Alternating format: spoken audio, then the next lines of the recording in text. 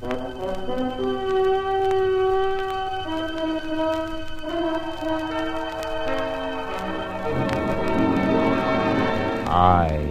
have been here. The Grey Goose, Adventures of a Modern Robin Hood.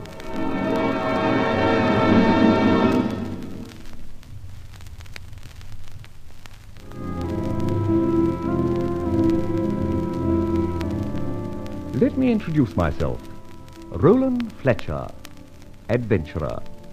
Somewhat of an enigma, I'm told. An enemy of the social order? Definitely. Let me tell you, then, of the adventure that commenced with my meeting with Barbara Faversham. A lovely moonlight night on a lonely road, the powerful Daimler purring along its way to London, when... Well, drama at midnight, shots, a woman screams. Despair, agony, or triumph? I wonder which. All women scream at times, but one never knows what they're screaming about. Or hardly ever. We shall pause here and contemplate the moonlit scene. Ah, moon of my delight that knows no wane. Stick your hands up. What? Stick your hands up. I have a gun and it's pointing through your near side car window. Oh, so it is. Very uncomfortable, too. Stick your hands up. All right. Don't repeat yourself so often. I'm sticking my... Oh! Yes. Oh. I've strapped your gun down. Now open that door and come in, and don't try any other stupid jokes while I get that gun. Ah, here it is. Now, with your permission, I shall resume my seat. You comfy? Oh. Good. Now, you shut the door on your side, Miss Dick Turpin, and I'll do ditto on mine. Now, we're set. Where to, miss? Euston, Paddington, Charing Cross, or just the loony bin? You beast. Right, I'm a beast, but I have a little excuse. I've been waylaid on the King's Highway, my life has been jeopardized by a lady's pop gun, screams and shots in the night have upset my equilibrium, ergo I'm roused, I object, ergo again I'm a beast. And what was your object in this very unmaidenly hold-up? I want to get to London. Oh, is that all? Righto. Shilling a mile, 50 miles, £2.10, lady, in advance. Oh. All right, now, let's have it. What is all this about? I can't tell you. You must, my dear, or walk back. You see, it's not my general practice to pick up strange hitchhikers, especially when they use a gun instead of the proverbial thumb. I'm sorry I stuck the gun at you. I was pretty desperate. Would you mind driving on a mile or two? I don't think I'm very safe just hereabouts. Of course. We'll get a move on.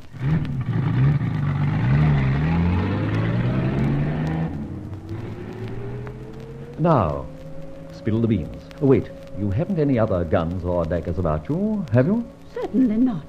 What do you think I am? Well, frankly, I don't know. I think for my own safety I ought to search you. You wouldn't dare. How could you stop me? I suppose I couldn't. Cad. No, you couldn't. But somehow I believe you've contributed your full quota to the disarmament policy. I assure you. All right, let's cut the cackle and get at some understanding. I'm Rolland Fletcher. My license is in the glove box if you want confirmation. And now, you. My name's Winnie Mayfield. Oh, thanks for your candor. I notice your handbag has the initials BF. BF, of course, standing for Winnie Mayfield. And again, of course, for something I'm too much of a gentleman to utter. You are definitely a beast. All right, then, my name's Barbara Faversham. Does that mean anything to you? Doesn't even ring a bell. Wait, Faversham? My hat now. Yes. My father is Brian Faversham, now in Dartmoor for a term of 12 years. For fraud, gulling the public, conversion of funds, the whole lot. Oh, sorry. But he's innocent. Ah. He is. He's a victim of a bunch of sly, unscrupulous rats who are now sitting back in ease and luxury while the only honest man in the syndicate has taken the... Rap is the word. Rap. Listen, I have letters, documents, and all sorts of things at home that can prove it. But I'm so helpless. A girl knowing nothing of big finance. I've sworn I'll get the rights of things. And I'm going to get every one of those men till I prove everything. One by one, they're going to pay. Well, what do you think? For heaven's sake, say something. Brian Faversham had a fair trial. Yes, but he was the victim, the whipping boy for these men. Look at this paper. A list? Yes, a list of robbers. The 40 thieves. Strange. What is? Barbara, you're on a losing wicket, I think. But you're a crusader in a fashion. Somehow I'm a bit your way because, you see, I'm on a similar errand. Sometime I may tell you about my fight, but not now. Here, let me stop the car a moment. But I want to get to London. All in good time, my dear. And I give you my word, I haven't run out of gas. Now tell me, what was all the shooting about back there? But before you do, shall I tell you that among those 40 thieves there are names in which I also am vitally interested? Did you notice one? Venner. Horatio Venner.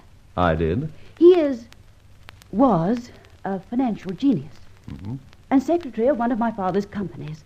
He was the owner of that house back there, Highfield Manor, and was one of the 40 thieves, too. Well, I learned that his knowledge would be useful to me, so I went down there tonight to confront him with it and make him admit certain facts. Go on. I got to the house and was admitted. He was in his study. Why, Barbara, it is a pleasure to see you. The pleasure is not mutual, Mr. Venner. No? Definitely no, Mr. Venner. I haven't come here to exchange polite crosstalk. No? No. I've come here because I know you are in possession of documents that, if released in the right quarters, would help clear my father's name and put the rest of your gang where he is now, in jail. Now, Barbara, just think for a moment. I have thought, Mr. Venner. I see you have a safe there. Open it, now. Barbara, I have this gun, Venner. I shall shoot. I mean it. Very well, my dear. You shall examine the contents of my safe. I do not think there is anything that will help you in there. There you are. Please make yourself at home. Hey, confound the lights. They've gone out. Who did that? All right, Benner. Thanks for the help. Barbara, where are you, Barbara? You could not do this to me.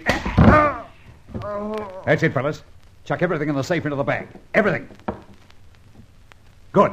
Now scram. Who is it? Who's there? Who? The lights. The switch. Where is it? Oh! Mr. Venner! My God, they've killed him. Who?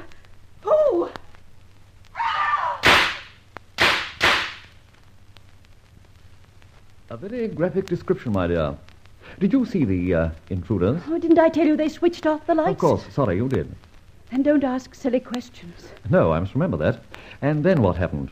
They, or whoever it was, had crushed his head in. I screamed. Yes, I heard that. Then I let loose with my gun in the direction I thought they'd taken as I ran down the drive. Very constructive, I feel. For heaven's sake, don't be so superior. I panicked. Go on. Then the main idea in my mind was to get away, get back to London. I saw your car And tried to stand and deliver an act on me. Well, my dear girl, you picked the right one, so fortune was apparently on your side. Well, why don't you get a move on? I want to get back home. My dear idiot, you're not going to London or home yet. We've got to go back to that house. No! Yes. You've left a dead man behind you and heaven knows what other incriminating factors. We must pay a visit to Highfield Manor. Come on. But... Shut up. It's only a mile or two.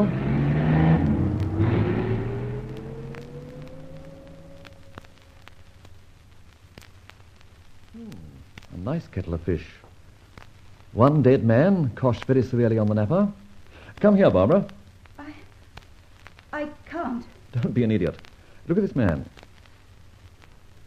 Yes. That's your friend, your late friend, Horatio Venner? Yes. Now, think back. This is urgent. Did you have a drink, a cigarette, or touch anything here? I had a cigarette. Where's the butt? Did you finish it? Yes. I think I put it in that ashtray. Oh, for God save me from fools, and that means women. Get that butt and shove it in your purse, bag, or pocket. Good. No drinks? No. Good. No fingerprints on glasses. Did you touch anything else? Anything at all? Probably. The chair arm, I think. I was sitting here. Give me that silk scarf you're wearing. Thank you. Now to do a bit of dusting. Must I stay and look at that? Yes, you must. And that can't do you any harm. So don't be squeamish. Now, cast your mind back. Have you touched anything else? No.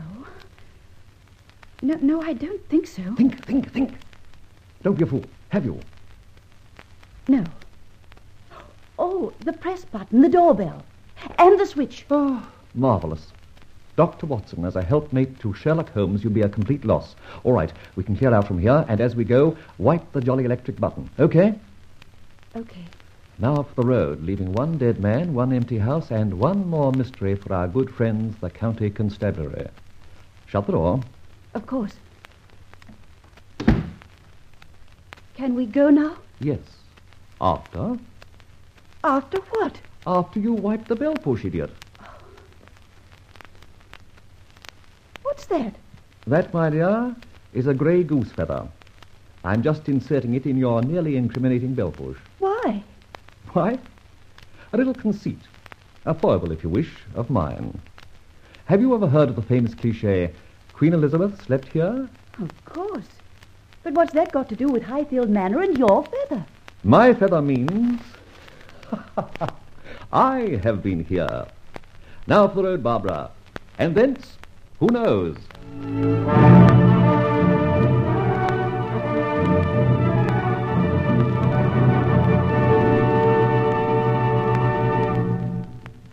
And now what?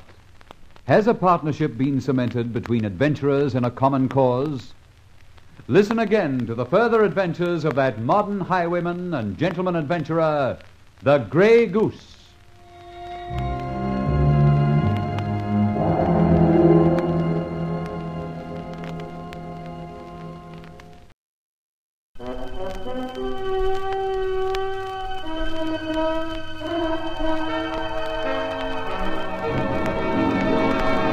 I have been here. The Grey Goose, Adventures of a Modern Robin Hood.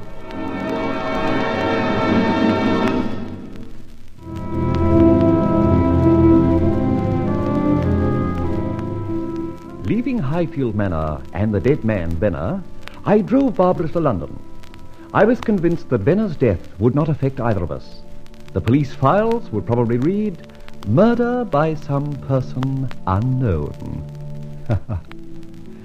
At last, we arrived at my flat.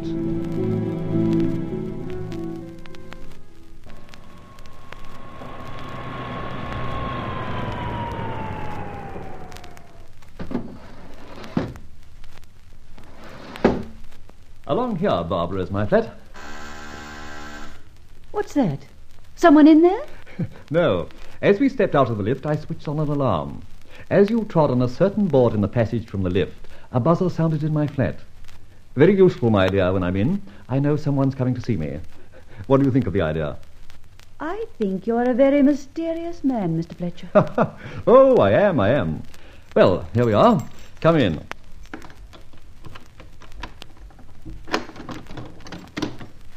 My, but how beautiful. I'm glad you like it. It's charming. Good. You see, you're probably going to see a lot of it. Oh, that lovely cloisonne vase. Priceless. Yes, a beauty. I managed to acquire that from the Delaware collection. But that collection was entirely stolen from the galleries. Exactly. What are you? Who are you? Rolland Fletcher, at your service, Barbara. Freelance adventurer. And thief. And thief. Oh, true. 'Tis true, 'tis pity, pity 'tis true. Let me go. I don't want to have any more to do with you. Thank you for the lift. Please let me leave. Willingly, but hold the horsepower, my dear, and think. What of that dead man in Highfield Manor? The shots and the screams. Who's to say you didn't knock Horatio Benner for 6 yourself? No one on earth knew I was going there. What of the hire car, Johnny? He put me down a mile from the place. I walked the rest of the way. Clever girl. Oh, by the way, you'd better powder your nose. You're beginning to shine a bit, darling. Oh, I... Good heavens. What's to do now? I've lost my compact. It's not in my handbag. Of course it isn't. Did you use it and drop it in Horatio Venner's study at Highfield Manor? I must have done. How very convenient for the local constabulary. But no, the gods were on your side, my dear. For the gods, substitute Rolland Fletcher. I picked it up, name engraved and fingerprints and all. Here. Thank you. Oh. Stop wailing. You remind me of a war in Jerusalem. Now you see, my dear, how very necessary I am to you. Yes. Good. Now let's get down to brass tacks. You are aiming to collect evidence from certain individuals who you think landed your daddy in jail. I know I can do it. I know you can't. You've made an unholy mess of the first attempt with Horatio Venner. You've left a dead man in Highfield Manor entirely unaccounted for. Couldn't you even, granted the darkness, see a thing? No, nothing. Could you recognize the voice that told the others to pick up everything and, scram? I was so excited, and the terrible moment of his death left me so scared. I hadn't time to recognize anything. I can understand that. All right, we've nothing to go on yet. But doesn't it seem strange to you that the very night you choose to visit Horatio Venner, his assassins arrive, rifle the safe, and leave you with a dead man on your hands? My heavens! What do you mean? I mean, idiot, that you must have spilled a bean or two somewhere, and someone very interested went for what you went for, and very cleverly left you holding the baby. If you hadn't insisted on turning back. But I did. And so the late Horatio Venner and his death cannot be connected with you.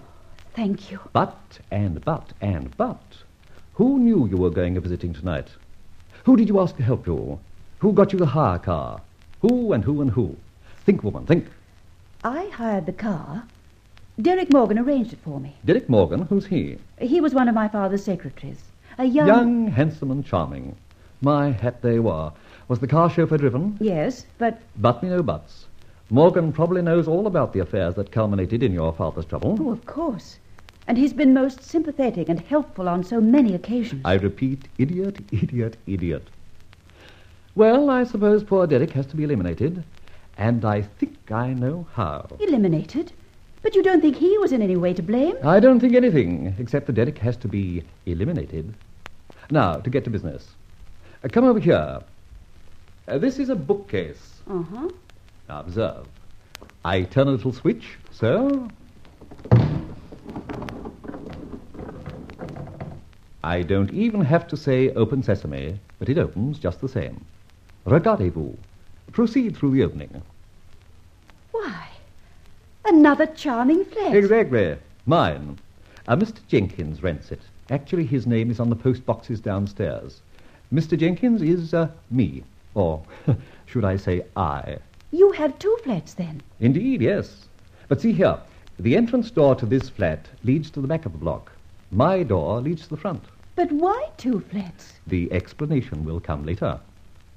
Just think this one out. Mr. Rolland Fletcher comes in at the front. If, however, Mr. Jenkins wishes to go out to the back, it's simple. But why? Why? Who are you, and why is all this necessary? Shall we leave that till later? Now, here's my scheme. You shall take over Mr. Jenkins' flat. Your name shall be placed on the post box downstairs. You mean... I mean nothing you can take exception to. Your flat is yours, mine is mine. There's certainly nothing between us, except a bookcase. But that locks on your side as it does on mine. My only means of wishing to see or communicate with, Mr. Jenkins is a buzzer. You can then come to me when I buzz, or I can come to you when you release the catch on your side. Why should you do all this for me? Heaven knows. But I think you may prove very useful. You see, Barbara, you're waging a war. I too have a war on, so we have a common cause. You've helped me wonderfully, and I'm grateful. Are you on? Yes, I'm on. Shake, partner. And now for Derek Morgan and Operation Elimination. You wouldn't harm him? Well, no, but he has to be silenced. How, I don't know yet. But I don't think I trust that gentleman. He knows too much about you. Come on, the car's outside. We'll call on him. You guide me to his lair, den, or what have you. Oh, but it's 2:00 in the morning. Hurry, girl, hurry, or it'll be 3:00 in the morning.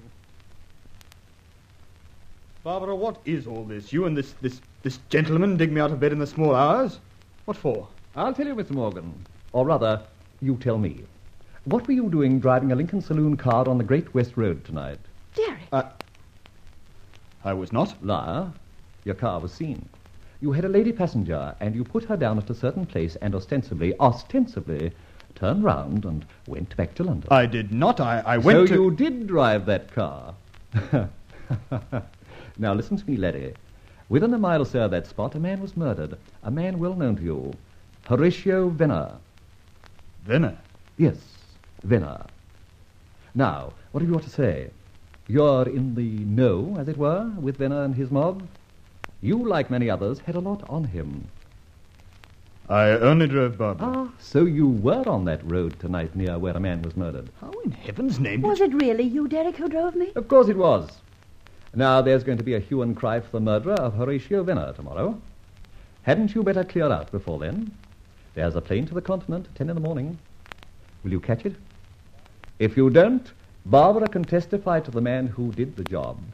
She was there. But I didn't do it, I tell you. You drove that car. And let me tell you, the police shall get the number of it. It was seen in the neighborhood. Venner owed you no good turn. Voila, my friend. Now think for a moment. Since Barbara's father gave up business, what happened to you? Sir Thomas Bradbury gave me a job with him as his secretary. Aha! Sir Thomas Bradbury. One of the syndicate that Barbara's father, Brown Faversham, was connected with. Yes. So you, deserted the sinking ship. I have my future to think of. Future? My lad, you have none. Now listen. Bradbury must have confided in you to a large extent. He didn't Don't lie to me. Bradbury is one of those for whom Brown Faversham took the knock. Well, Shut up. Venner also knew a great deal. In fact, was in the works, and knew you knew too much. Right? He might have. So you take the opportunity Barbara offers you, and while she's doing her act with Venner, you dash in, douse the lights, bump off Venner with a tire lever or something like that, and leave her holding the baby. I swear... Don't trouble. Morgan, I've got a lot on you. Think. Barbara was there. You, through your knowledge of Bradbury's business, that of Barbara's father and the rest, plus Venner, wanted to get in the clear. You have, in my opinion, got the contents of Venner's safe. Stand and deliver, friend. I swear I haven't. I never went up to Highfield Manor. Oh, and again, oh. How did you know about the fracas at Highfield Manor? Who said anything about that desirable residence for crooks and sharpshooters? Listen, Morgan, I don't think you killed Venner. I don't think you could kill a mouse. But everyone else would. And I shall see that the police will be thoroughly worded up on that theory. But There's you... a plane at 10 in the morning, as I said, bound for European parts. Catch it, or else. Well? I'll catch it. Good. And now, good night. Come, Barbara. Mr. Fletcher, I don't think Derek Morgan killed Horatio Venner. Neither do I. Morgan is not the stuff that killers are made of. Excuse a half quote. Then why threaten him? Why? Because we do not require him the way when we get busy on his boss, Sir Thomas Bradbury. He's another? Obviously. We must pay old Sir Thomas a call in the very near future. And Venner? Venner is dead. I'm afraid I can't explain why, but I can say how. Horrible. Horrible. Robbery with violence will be the verdict, and the police will be, baffled. Yes, baffled is the word.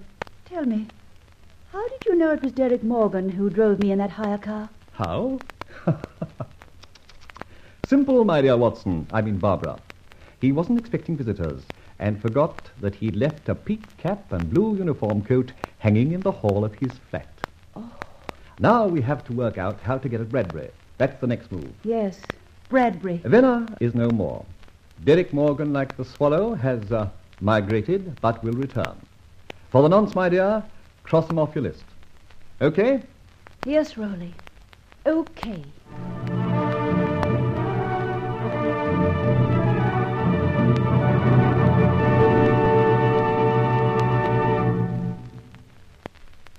Be with us again when Rolland Fletcher, modern Robin Hood, once again shoots an arrow on the road for another adventure in the story of the Grey Goose.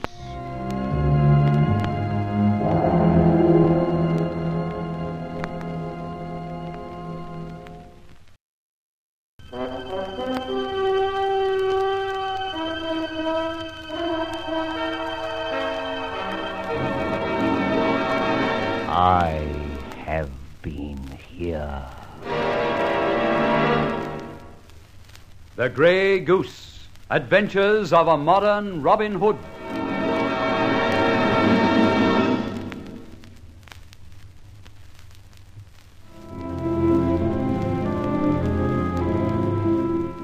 A whole week went by subsequent to our visit to Derek Morgan, which visit ended in his elimination. I love that word. By this time, I'd built up quite a reputation. Even that beehive Scotland Yard I found was becoming a little disturbed. Confound it, Ford. Here it is again. Read that.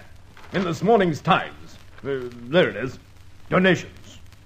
The Gresham Private Hospital gratefully acknowledges the receipt of £1,000 from an anonymous donor. The money in notes was received safely. Well? Was there... Yes. In the package was a grey feather. As usual. As usual. Listen, Ford. In 3 months, big houses have been robbed of thousands. Safes have been looted of more thousands. Dowager duchesses have lost diamonds. And in every case, mark you, a grey feather has been left behind. A token. A challenge, if you like. A challenge to whom, Super? Us. The public. The victim gets a grey feather, and later some darn charity or organization also gets a grey feather. Plus a fat donation. And now comes news of a grey feather stuck in the bell push at Highfield Manor and the murder of the owner. Have you identified the feather? Identified it. There are about 70 million grey feathers scattered around every week. Pigeons, hens, ducks, even flaming eagles. Oh, didn't research department reduce it to a particular brand, sir? Oh, yes. They were particularly instructive. Marvelously so. Listen, Ford, for your secret ear. Hold your breath. It's a goose feather. They said so, and that's all they could say. A goose feather? Tells us an awful lot, doesn't it? There are... 7 million geese in the country. What? Sorry, sir, I couldn't help it. All right. Have your joke. Ford, I'm going to comb every darn poultry farm in the country and find out... Who's plucking geese, sir? Stop being facetious, man. Somewhere, someone is putting one over us. Scotland Yard. The public. I'll get him somehow, or I'll give up being superintendent of this division. A goose feather, sir. Well? There's something about a goose feather that I, and I suppose most of us, have forgotten until this moment. But it's coming back to me. Well, what are you getting at, Ford? As I remember, the old bowmen of England feathered their arrows with goose feathers. The Grey Goose feather. That's right. And they shot him in the air at Agincourt and defeated the French. There was another archer and his men, sir, who used the Grey Goose feather to great effect. Yes? Yes, go on, man. Robin Hood. Robin... Get, man, you've got something at last. Robin Hood robbed the rich and gave his taking to the poor. Our friend of today robs a wealthy man and some worthy cause benefits. Cast your mind back to those 13 big hauls. 13 charities or deserving causes have been helped. The victim received a goose feather. So did the recipient every time. It's too great a coincidence to be overlooked, sir. Ford, you've almost convinced me. But such a state of affairs cannot be tolerated. We must get this, Robin Hood. True. He's a menace to society. He is. And I won't rest easy till we get him. Inspector Ford, you've got yourself a job. You are specifically detailed to bring in our goosey friend. Thank you, sir. I think I can.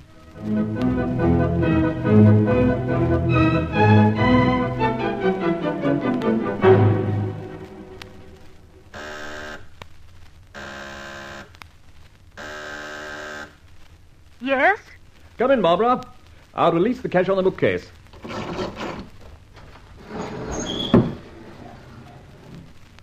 Well, Rolly? Close the gadget, my dear. Never forget that. Oh. A fine thing if a caller came and found out that my bookcase, when swung out, opened into your flat. Oh, dear. Think of the scandal. I've thought of the scandal lots of times in the last week, but then you've lost so many opportunities, haven't you? Shall we say, not lost, but gone before? Before the necessity of caution in our enterprise? All right. Have it your way, Rolly. It must be my way, Barbara. You and I have too much at stake to take risks. You have your axe to grind, I also. So until our combined axes have been sharpened to razor edge, and they've fallen on those we've decided to execute, we forget other things. Very well. What did you buzz me for? This. Here's the evening paper. Very interesting, too. Listen.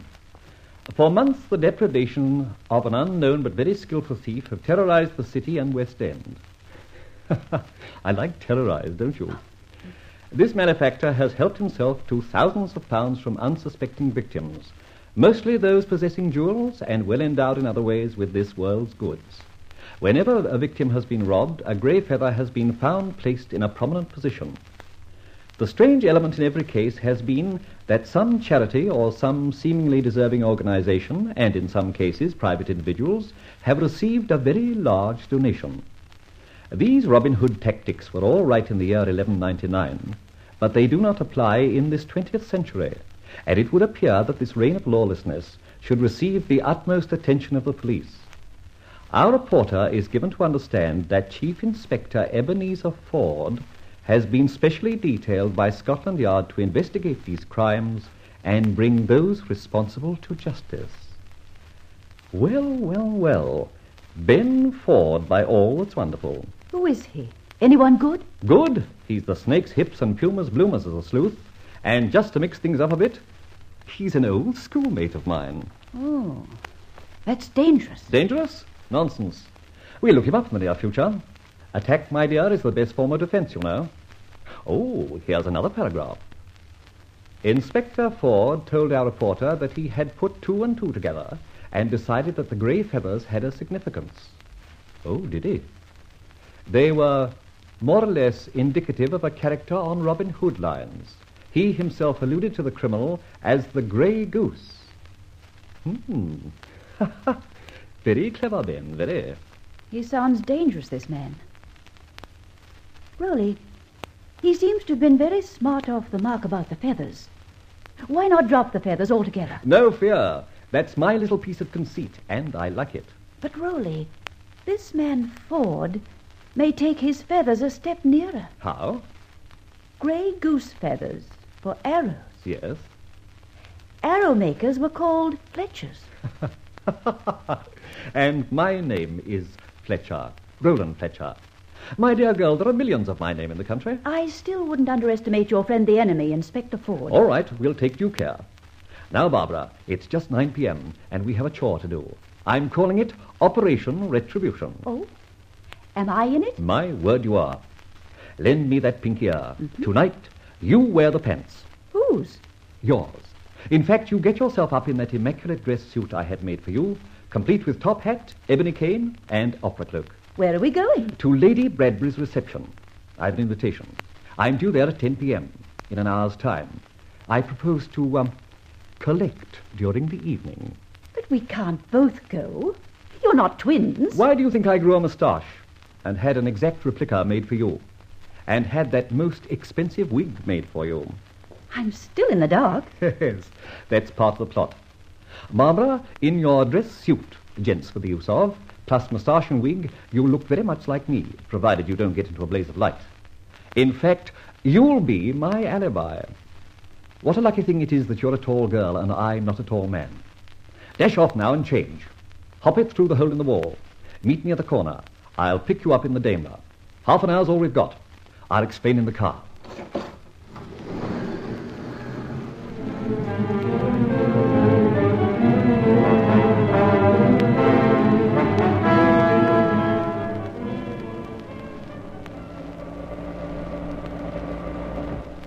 Now, put me out of my misery, Rolly. Hey, you'll put us both out if you shoot the red lights like that.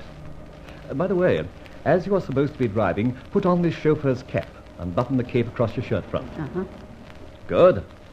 Now, here are the details of Operation Retribution. Sir Tom Bradbury was, one of your objectives. Yes. My father, you know. He was... All right. Don't let's get involved. At any rate, we are going to have a slap at the old buzzard tonight. Good. How? Lady B and he are having this do.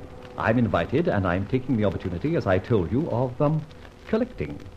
There'll be about 200 guests, diamond tiaras, furs, You're and... not going to do a hold-up, surely, and pack the Daimler with loot. Certainly not. But there's a dinky little wall safe in the main bedroom I'm interested in. Now listen carefully. You pass the Bradbury house and park 100 yards down the street. Mm-hmm. I get out and walk back into the house and join the party.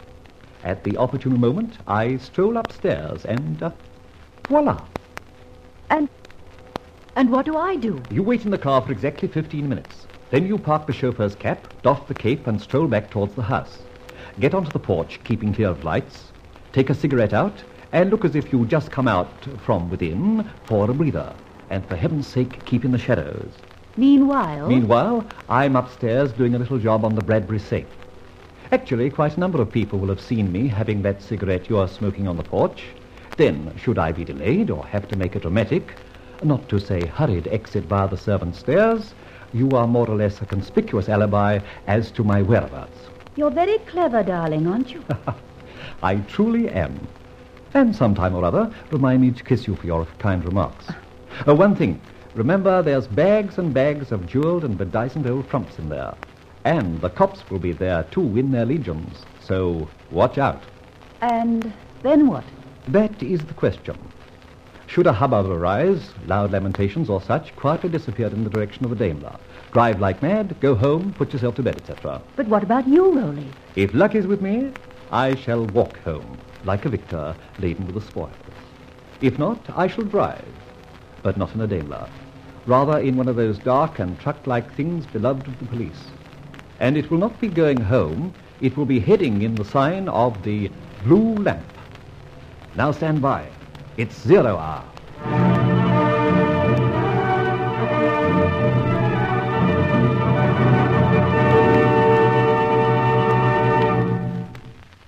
Listen again for the further development of this story of the mysterious Rolland Fletcher, the Grey Goose.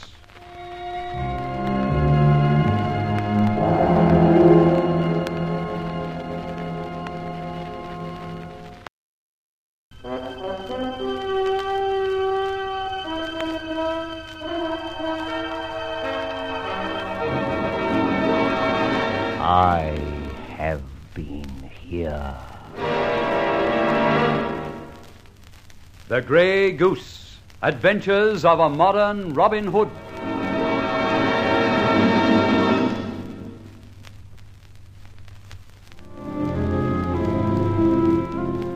Barbara's father, Brian Faversham, was still in jail, suffering for the sins of his business associates. Barbara and I dubbed them the 40 Thieves. One of them was a wealthy city man, Sir Thomas Bradbury. So, having an invitation, I decided to put in an appearance at Sir Thomas's home.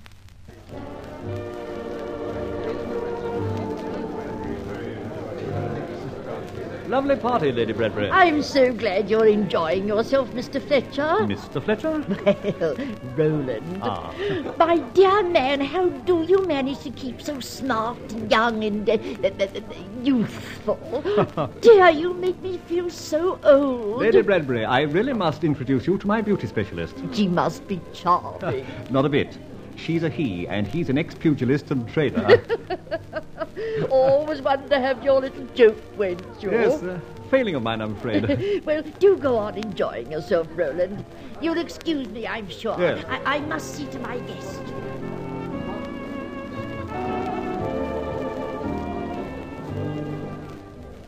Quarter past. Must get a move on. Gosh, what a crowd. Never noticed me going upstairs. I hope. Friend Ben Ford in the offing. Where are you going, sir? Oh, just upstairs. I expect they've got one up there. There's one down here, just down that passage. Good heavens, Rolland Fletcher. Well, if it isn't the university sleuth. Ben Ford, how are you? Didn't know you knew our fat ladyship, Bradbury. No, tonight's my first experience of the lady. Matter of fact, I'm here on business. Business? But there's a party on. Oh, I see.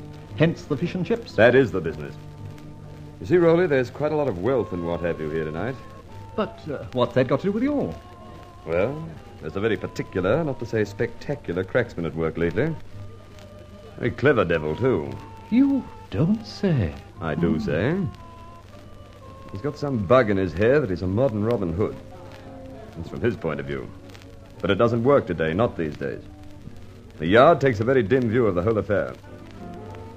It was thought he may decide to operate tonight. At Lady Bradbury's at home? Yes, at Lady Bradbury's at home. Huh, terrible. And so you and your sleuths are on the mark, ready to make an immediate arrest. If he tries anything, yes. But I may say I don't think he'll show up tonight. It's too obvious. Oh, you think so? Yes. But if he does, if anybody loses as much as a single hairpin, I'll get him. Oh, that sounds most convincing, Ben. I wish you luck. Sorry to leave you, but I really must go. Down the passage, you said, didn't you, Ben? Oh, there you are, Inspector. Do come and talk to me. You can still keep your eyes open, can't you? Madam, it'd be more to our mutual benefit if you forgot I was an inspector. Oh, of course. I mean, Mr. Ford. Nothing suspicious up to date? No, madam, not yet. Well, perhaps I'm too imaginative, but I really am flattered that Scotland Yard is interested. So unusual. We're not generally interested, my lady, in petty theft. We're here tonight on account of somewhat greater issues than petty theft. Oh, but of course. How is the bloodhound trail? I do hope it leads you somewhere. I'm terribly worried for my guest's property. Oh, weren't you talking just now to that charming Mr. Rolland Fletcher? Why, yes, he was here a minute ago. I wonder where... Oh, there he is. Apparently gone out onto the porch for a smoke. Yes, that's him. I'd never mistake that wonderful poise he seems to have. So handsome, too. Should he come in, do send him to find me. I've got a really charming girl. He must be. I certainly will. Rolland Fletcher's a very lucky man.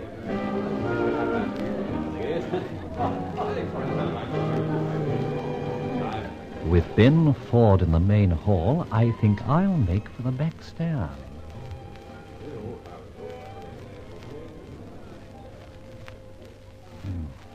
This is the room. Ye gods. A glimmer of light under the door. Must put on my mask, it seems. Somebody at the safe, obviously. Police, police. Oh, dearie me, where are you?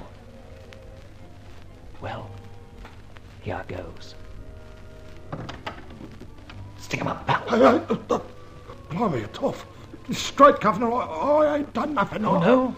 Stand up and shut up and chuck that torch over here. All right. Now, let's get a good look at you. Well, I'm jiggered. The famous, or infamous rather, Sam Burnett. Look here, Governor. I don't know who you are, but don't squeal on me, and I'll tell you what, I'll split with you. 50-50. Split with me, you rat.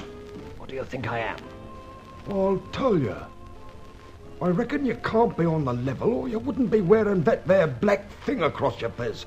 And in any case, how do you know who I am? Sammy boy, your face is familiar and as ugly as the GPO. You've been in for burglary 12 times. Robbery with violence, and twice you've done a stretch for beating up that rather nice wife of yours. Look here, Mr. Know-all. Put that there gun down and I'll take it out on you like the missus never knowed about, see? No thanks, rat. I've got other plans for you and for myself. Just pick up some of those diamond trinkets. What, you mean? Yes, I mean put them in your pocket. Blimey. Now, chuck those notes and those papers over here. Quick, you lump of gutter scrapings. Thanks. You know, Sam, I'm a bit grateful to you. That safe's an awkward one. I didn't expect to find you here, and I didn't expect to find the safe well and truly opened. So you're... So I'm nothing. You've saved me quite a deal of trouble, but notwithstanding that, Sam, I'm not feeling friendly towards you. I hate bullies and cowards and wife-beaters. As a matter of fact, we're well met. I didn't expect to pay off 2 scores, one on you and the other our host. So now, Sam, much obliged as I am for the safe opening, here's one for the wife, and a 1, 2, 3, and a 4. Out to it. What a coincidence, Samuel. You'll lie just by an open safe. Your pockets are filled with the odds and ends of old Bradbury's odds and ends. My, what a catch for the gendarme. Well, just to puzzle them when they arrive, there's a little token. A grey feather from the Grey Goose. Where would you like it? In the ear, I think. So, now, my poor unconscious Sam, I'm going to make the welkin ring. In fact, I'm going to blow a police whistle. And in one moment, hordes will be upon you, and you'll be jugged for at least 2 years. My hat. Won't Mrs. Sam miss you? Give her my love when you come out. Well, cheerio, Sam. Oh, my gun. You can have it. It's only a sort of new design for a cigarette lighter. Now, here goes.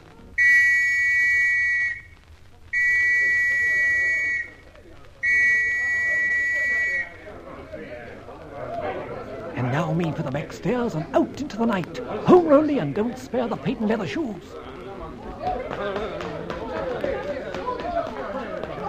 Presto! Marks! Keep those stairs clear! Come with me, Capel. Yes,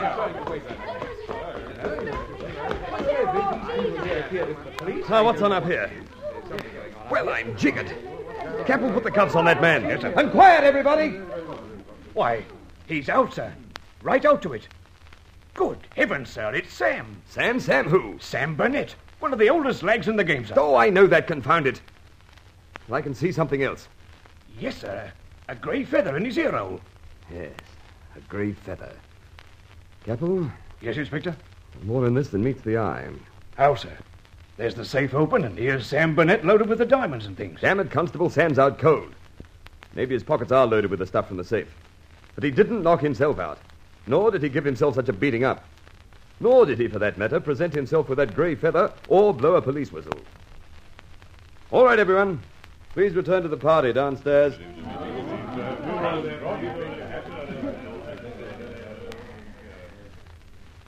This is the work of the Grey Goose. And Sam Burnett, isn't he? That's one thing certain. Well, that's another one up to the Grey Goose.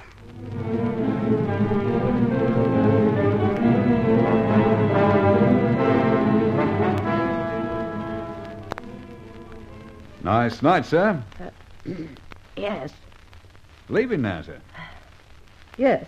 Seeing as you've been out here most of the time, you must have missed the Barney inside, I suppose. Yes. Got a cold. Good night. Good night, sir. Well, I'm darned. I reckon Mr. Rolland Fletcher's at it. He ain't very talkative tonight.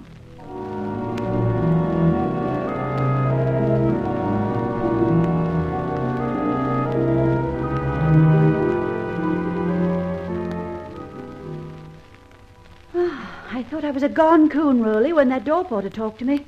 All I could say was, yes.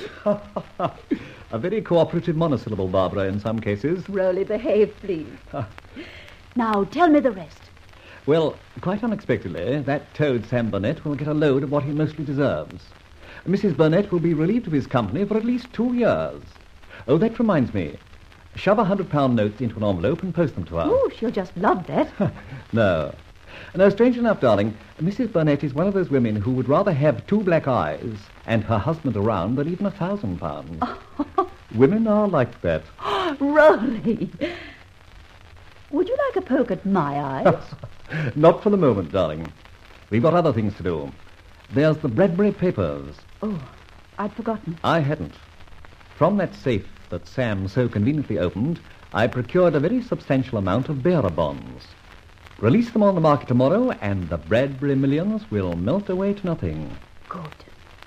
And then? There's enough other company notes of bad flotations, etc., to get him 10 years. And my father? Not yet, my dear. But I think you can safely cross out another name from your list. The name of Bradbury. Another name. Another name near a father's release. Yes, my dear. And a step nearer.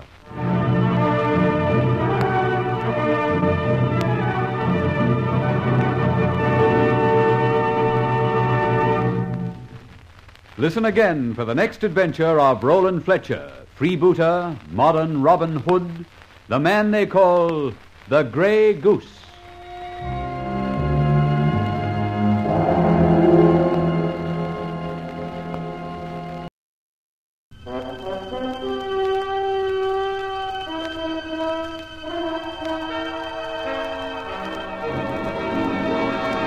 I have been here. The Grey Goose, Adventures of a Modern Robin Hood.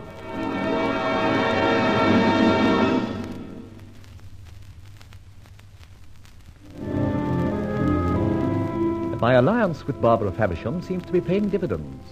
We've practically eliminated Sir Thomas Bradbury. At any rate, he's ruined. And deservedly so, in that he was instrumental in getting Barbara's father a jail sentence. By the way, that convenient arrangement between Barbara's flat and my own, namely a hinged bookcase, makes quick exits and communication easy. Now, this particular morning we have a call to make in Farrington Market, just off Holborn Viaduct. A remarkable place, this. You can buy anything from candlesticks to lawnmowers, even handcuffs. Oh, perish the thought.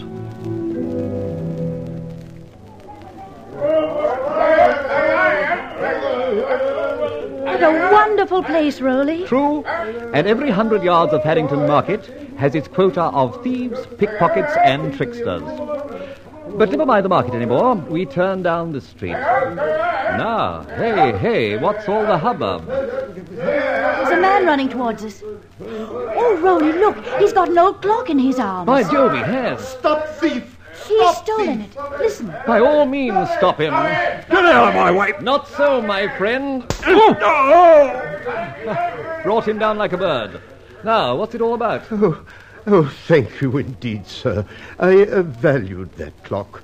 It's an old Dutch timepiece, possibly the only asset I have of any value. So it's yours, eh? But how did that bird get hold of it? Indeed, sir, yes, it is mine. And how he got hold of it is fairly obvious, if you'll do me the honour of walking 20 or 30 yards. Well done, sir. You brought him down like a trimmer. I reckon I'll take charge of him now. Good, thanks, Constable. But what is all the to-do? Well, sir, you'll know all about it if you'll follow the old gentleman, as he said.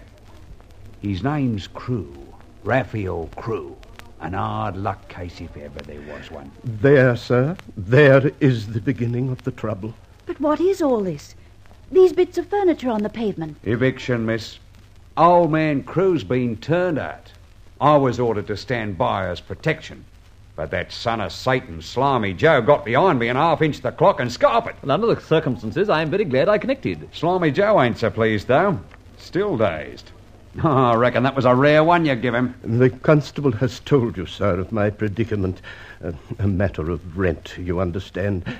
It has been an unfortunate time for my wife and myself. The old lady's in hospital, sir. Do something, Rolly. He's a dear old man. We'll see. He's as honest as the day, sir. A real gent, as the saying is, but struck some bad luck, and what with the old lady's illness beside, he's flat broke. So you see the result? Everything he's got's out in the pavement. Don't fumble, Rolly. Do something. All right, my dear, but don't be impatient. Mr. Crew, how much do you owe? That, sir, is entirely my business. You have already obliged me in the matter of the clock, and I am grateful. Shall we leave it at that? But we wish to help. Look, all your belongings on the pavement. What's to happen to them? That again, miss, is my business. I, though seemingly struggling in a rough sea, will keep myself afloat, as it were. There are always kind friends. Why shouldn't I be one of them? I really would like to help. Just a loan, if you like. Would £20 help? It's all I've got in my purse. Madam, it would more than help.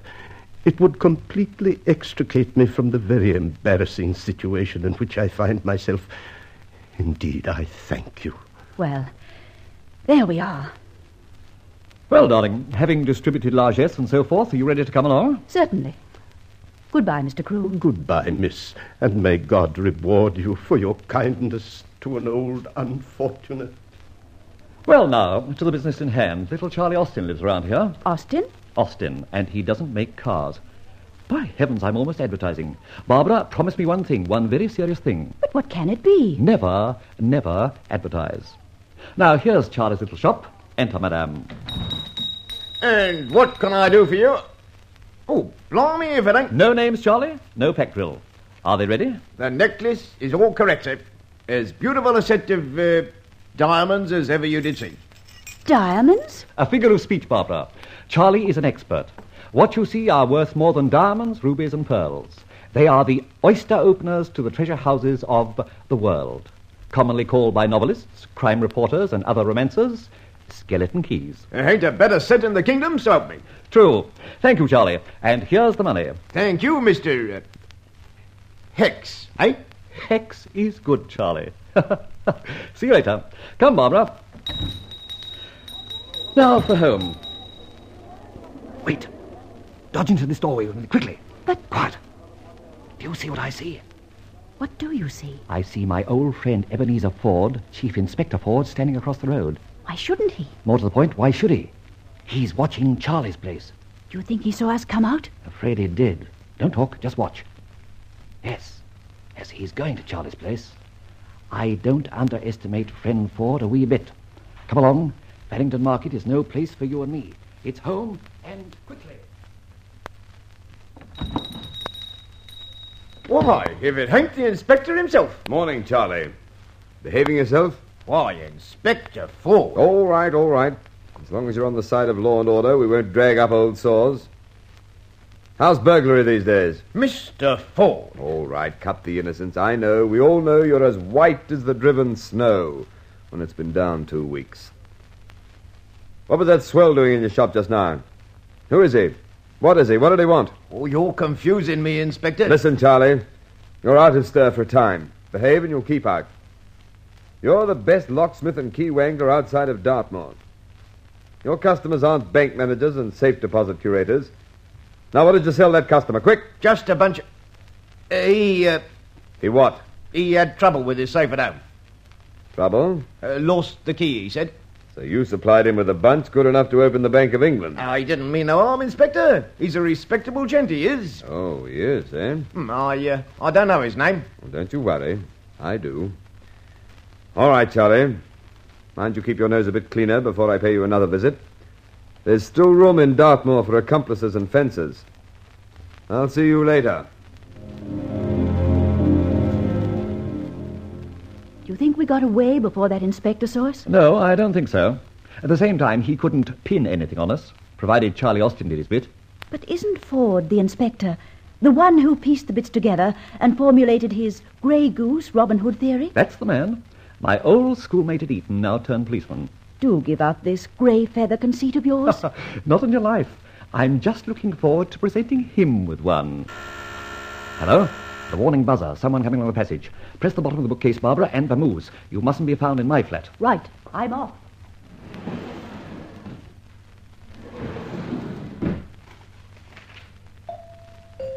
Coming! Hello, Rolland. Well, if it isn't my Etonian sleuth, come in, Ben. Thank you. Drink? Cigarette? No, neither thanks. I'm on duty. Duty? Come. What have I done to exercise your duty consciousness? Nothing that I can pinpoint, Fletcher. But didn't I see you in Farrington Street Market today? Oh, yes, I was in the market. And if you were there, you probably saw me, but I didn't notice you. What were you selling? What were you buying, Fletcher? I? Some keys at Charlie Austin. Oh, keys. Why, yes. Charlie Austin. Oh, is that the chap? You see, Ben, I'm actually Fletcher of the Fletcher Lock and Safe Co. Ever heard of me? Oh, why, of course. Well, though a cadet of the firm, I've invented quite a number of our specials. I'm always experimenting, and so I use all the burglars' stock in trade. Charlie Austin is one of the most expert cracksmen in the city. Really? A pal told me he was the chap to help me. Were your keys any good? My word, yes. For the first time in months, I managed to open my own safe without a key. Gave me a whole kit of keys, too. Skeletons, I suppose. Is that what you call them? Yes, that's what I and the police and the crooks call them. Good. I'll call them ditto. Fletcher, just let's stop fencing, shall we? Fencing, Ben? Yes, fencing. What do you require a set of skeleton keys for? Why, I've told you, Ben. And that's honest. And You wouldn't experiment on any other lock, would you? Oh, really, Ben, aren't you being a bit absurd? All right, forget it. But you can't stop me wondering a bit. Wondering? Oh, for heaven's sake. Look, let's have a drink. Yes, very well, I will. Whiskey and soda, if you please. Cigarette? No, I'll smoke my pipe, thanks. You know, Fletcher, I was rather interested in your other activities in the market today. Oh? Yes, you were taken for a real ride. Was I? Old man Crew, Raphael. The victim of the ejection order? The same. How was I taken for a ride? Oh, very old confidence trick. You gave him £20, didn't you? Well, my lady friend did. The furniture on the pavement, the dignity of the old man. Go on. Even the policeman, phony right throughout. My hat, you don't say... Oh, dear. Got a pipe cleaner? My pipe stuck up, I think. So that dear old man Crew was a confidence trickster. Yes, Fletcher. Does the same trick every week. You got that pipe cleaner? Oh, yes, sorry. Here you are. A feather. My word, how I laughed when I saw you so beautifully taken in. Oh, that's better. Pipe's going now. Well, that refers to me. I must be off too. Well, thanks for the call, Ben. Cheerio. See you in jail. Here's your hat. There What's you your are. hurry, as they say today? Good night, Fletcher. Good night, Ben. I'll still be laughing at your takedown at Paddington Market.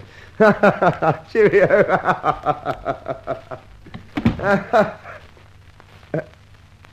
Is that my hat? There it is. Damn me, I didn't have a feather in it. Found it. It's a grey feather. A grey goose feather.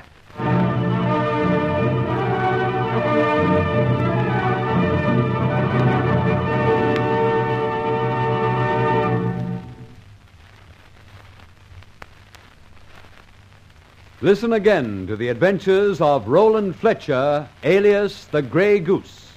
The story.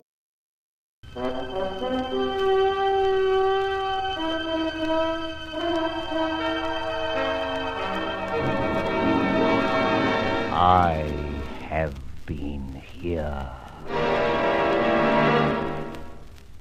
The Grey Goose. Adventures of a modern Robin Hood.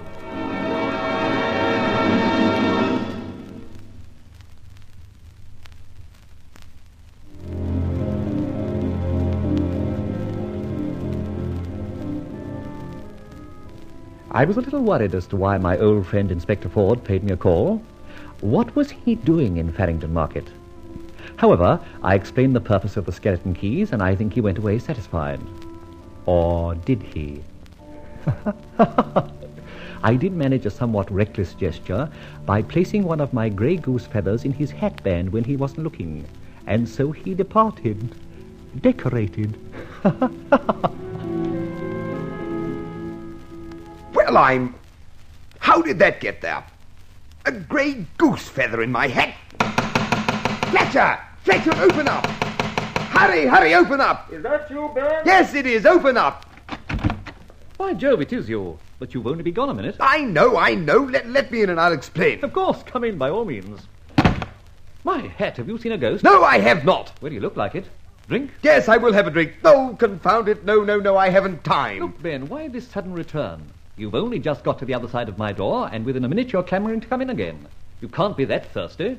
Or are you? Oh, for heaven's sake, Fletcher, stop ragging. Look at my hat. Jolly nice for a policeman. Cost anything from 3 guineas up, maybe. Damn it, man, look at the feather in the band. I'm looking, Ben. Très chic, if I may say so, sort of Tyrolean effect. Do you yodel in your spare time? Oh, shut up! I do not yodel, nor am I a Tyrolean... What's it? Now, listen, Fletcher. I do not wear feathers in my hatband. But you're wearing one now. I know I am, but I didn't put it there. Mind you, I think it suits you. Oh, for heaven's sake, shut up! This is a grey goose feather. Sort of exclusive to your famous grey goose, eh? I don't mean that at all. Now, you must know I'm on the trail of a fellow I've christened the Grey Goose. He's a sort of Robin Hood type, leaves a grey goose feather wherever he's been. He's got us all sunk. He's a robber, thief, worse. And what happens? Well, what? I, mark you. I get a grey goose feather in my hat. When? When? I don't know when. I don't know when the down feather was put in my hat. Can't you cast your mind back at all? Where have you been all day? Oh, don't be so idiotic. I paid 20 calls, probably. And I suppose you politely took your hat off each time? Don't be sarcastic. Even policemen have manners. Well, how can I help you? I don't know. But you did give me a feather cleaner for my pipe, didn't you? True. And there's a little gadget full of them. On the mantelpiece. Oh, cock's feathers. Green, brown, grey ones. Tell me more of this Grey Goose bloke. Well, you've read your papers, I suppose. Yes. You christened him the Grey Goose, and repute had it that he was a modern kind of Robin Hood. Robbed on the side and made generous donations to the underdogs, right? Yes, that's roughly right, and I'm the poor it's detailed to run him to earth. Tough proposition, all right. Ben, shall I bore you with a little bedtime story? Yes, go on, bore me. It'll be a change for me. Well, it's not long. But Robin Hood, as you know, defied the laws as laid down by Prince John. A dirty dog, if ever there was one. So the prince put it to the Sheriff of Nottingham, another very dirty dog, even a little dirtier, to go out and find Robin. Do you follow me? Well, of course I do. You're inferring that I'm the Sheriff of Nottingham. Oh, just an analogy. But let me finish the story. Robin's men beat back the sheriff, chucked him in a pond, and in the long run, the Sheriff of Nottingham came to a sticky end. That's the end of the story, too. Well, let me tell you this. I am not the Sheriff of Nottingham, and I am not anticipating a sticky end. And soon I'll lay this Robin Hood, Grey Goose, or what have you, by the heels. Well, apparently you can't help, so I'll be on my way once more. But woe betide the next clever fellow that sticks a feather in my hat. Believe me, I feel you really mean that, Ben. Another rig. No, thanks. Cheerio, Fletcher, and good night. What of the feather? Are you going to continue wearing it? No down fear. Here, you take it. Thanks. I might find it useful. As? Oh, just as another pipe cleaner. Oh! Cheerio, Ben.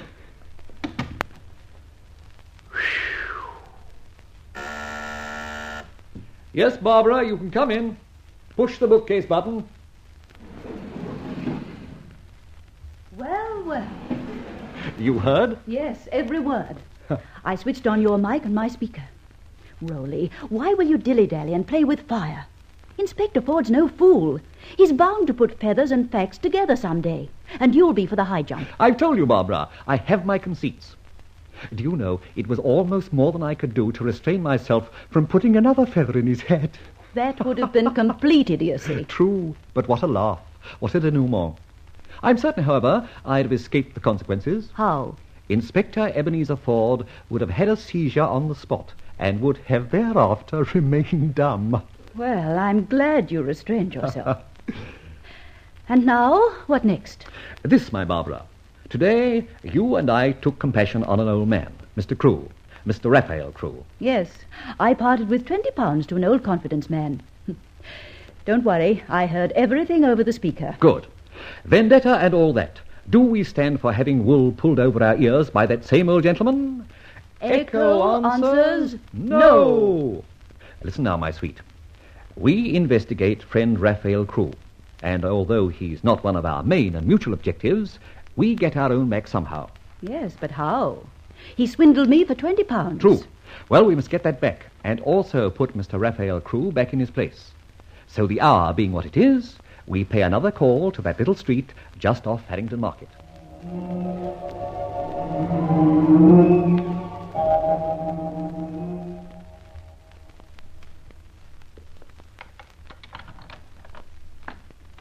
By Jove. Charlie Austin's keys are good. We're in. In Mr. Raphael Crewe's little menage. Shh. And tread softly. Now for a little light. Switch on your torch. Mm-hmm. Well, do you see what I see? I do. Every stick of furniture that we saw evicted and on the pavement back in place. We certainly were taken for a ride. Come on, we'll explore the upper regions.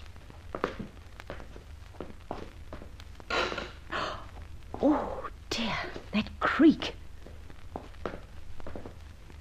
Are you sure there's no one in?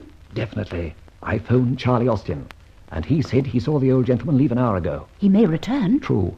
Thus, my dear, we must be good. And watch and pray. Pray that he doesn't. Here's another door.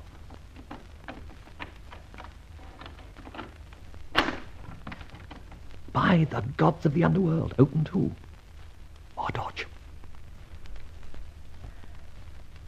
Well, well, well. A luxury suite if ever there was one. Magnificent. There's something very screwy here. That old living room cum shop downstairs is only a blind. Old Crew must be a cover-up man for the occupant of all this luxury. Pull those heavy drapes over the window, there's a good girl, while I shut the door. Mm-hmm.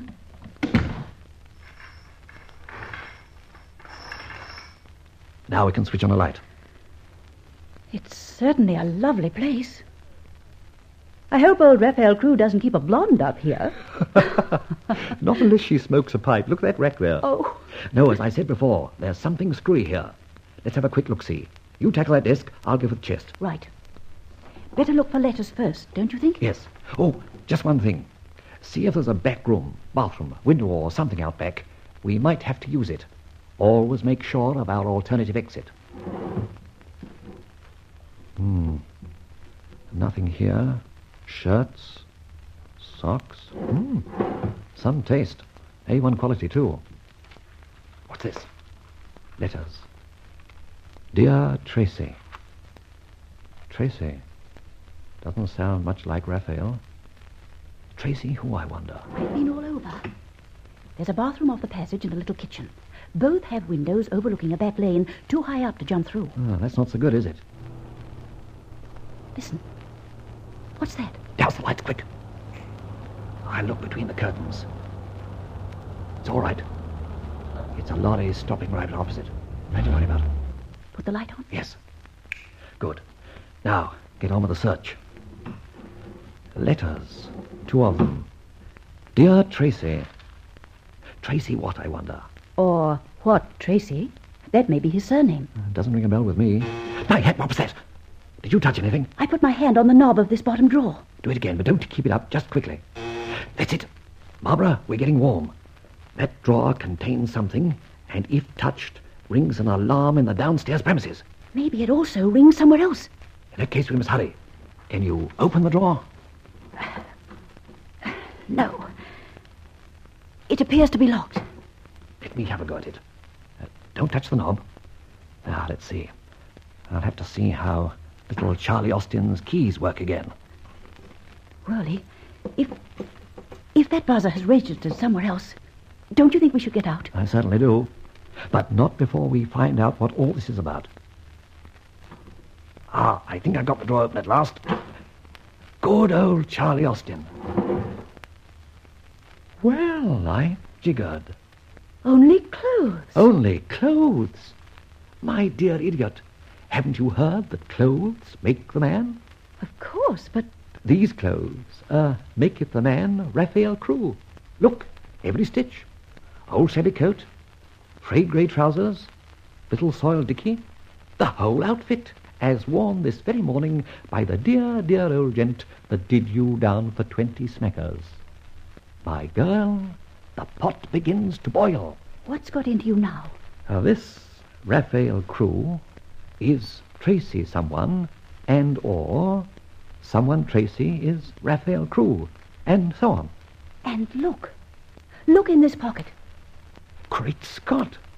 Old-fashioned glasses. And white wig, moustache and beard.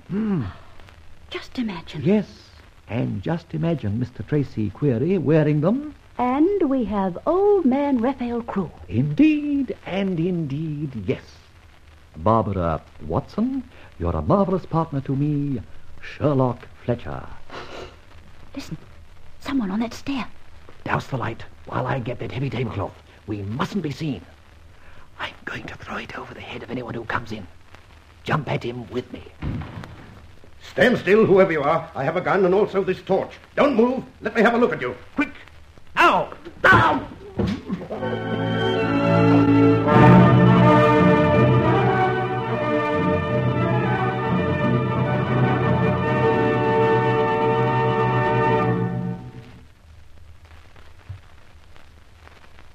Be sure to listen again to the culmination of this adventure of Rolland Fletcher, the modern Robin Hood, known as the Grey Goose.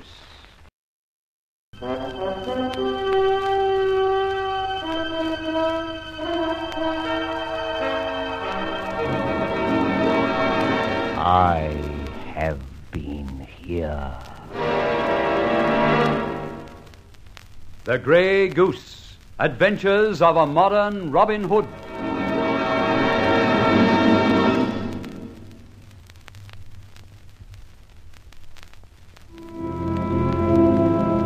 This is your Grey Goose speaking. Oh, good heavens, Rolland Fletcher, you're talking like a radio announcer. Well, to continue, I must say we were very annoyed at Inspector Ford's story of how Old Man Crewe hoaxed us in that eviction episode, and as you know, we paid the place a visit and discovered Old Man Crewe wasn't Old Man Crewe. Just as we'd come to this conclusion, the door opened, and we hurled ourselves at the intruder, enveloping him in the velvet tablecloth. What the devil? Who are you? Hold on, my dear. Cling like a limpet. I'll soon get this gentleman tied up. Good. Even a Michaelmas goose, grey or otherwise, couldn't be better trussed up. Take the darn thing off my head. I'm suffocating. Not a chance, my dear fellow. We, that is my companion and myself, are not wearing masks, and strangely enough, conscious as we may be of our prepossessing features, we prefer to remain anonymous, incog as it were. Your head, draped as it is, does not permit you to see us. However, I think we ought to allow you a little breathing space, so we'll cut a little hole near the mouth. Oh, cut the cackle and come down to brass tacks. Oh, you're just a couple of burglars, am I right? No, sir, you're wrong. We are evildoers doing no evil. Funny, that. I don't think it's funny at all. You made a burglarious entry into my flat. Your flat? Ah, then we are addressing Mr. Raphael Crewe. Or are we talking to Mr. Tracy something, or Mr. something Tracy? Come on, don't be coy. I'll say nothing. My fair partner in crime and myself hate obstinacy, don't we, dear? That's right, Carl. Ooh, not the best, my dear. Try another of your 20 radio voices. You said a mouthful, Pod. Excellent. Now, Mr. So-and-so, would you recognize that voice again? Shut up. What do you want? Your cue, my dear. You tell him in voice 2, I think. Good. We want to know, cute boy, who you are. We reckon you is both our Crewe Esquire or somebody Tracy. Come on, fella, spill it. I won't answer that. Pod. Have you got that cigarette lighter? I reckon I'll try the flame treatment on his fingernails and make him sing. Go ahead, partner. Here's my lighter. Good. Now, Tracy, you can't move this hand. Give me a thumb or open up. Don't. For the love of heaven. Listen, what have you two against me? Truth to tell, very little yet. Except that you play an exceedingly fine role as an old man. Raphael Crewe, a man who's been evicted from his premises. His furniture strewn across the street, waiting for a charitably minded dupe. How do you know that? Ha-ha. We are not without friends. Now, out with it. You run the poor old shop downstairs, but you also run this very lovely flat upstairs. My dear, the cigarette lighter... Right-ho, boss. No, not that. All right. I'm Tracy Baldwin, and I do run a small shop downstairs, antiques and such. Under the name of Raphael Crewe? Yes. No harm in that, I suppose? Oh, none at all. Even I have a trade name. All right, then. What's all this caper in aid of? Just this. We, my partner and I, are now most interested in the beard and makeup of Mr. Raphael Crewe, but more in the activities of Mr. Tracy Baldwin. There's a nasty smell somewhere, Tracy. Come on, where is it? I don't know what you mean. My dear, the cigarette lighter. Here you are, Governor. Thanks. You dirty... Shut up. Partner, just see if our friend has a bunch of keys in his pocket. I'm a bit interested in that excellent safe of his. Curse you. Take your hands off me, you... Stop. Tracy, I have only one regret, that you can't see the very charming face of the lady who is delving in your pockets. Got them? Yes, boss. Now, the safe. It's a pretty big one for a private flat. What do you keep in it, Tracy? The crown jewels? Pull the drawers out, dear, and bring them over here. Jumping horses. Look at here, boss. Crown jewels, you said. Well. Tracy, my dear, do you wear tiaras and diamond bracelets when you go social? Shut up and be damned to you. This looks very much like the Malmesbury sapphires. And these, holy smoke, are none other than Saltar's exhibition. Oh, for heaven's sake, Mr. Tracy. Any cash there, partner? A ton of it, boss. What'll I do with it? Do with it? What a question. Do what Omar Khayyam said. Take the cash in hand and leave the rest. Good. Now, Tracy, you don't appear to be big enough in heart to be a burglar, so I can only come to one conclusion. You're one of those offences to society. Offence. Rather good. Offence is offence. Ooh, terrible, I know, but it amuses me. Ha. Very good. Amuses me, too.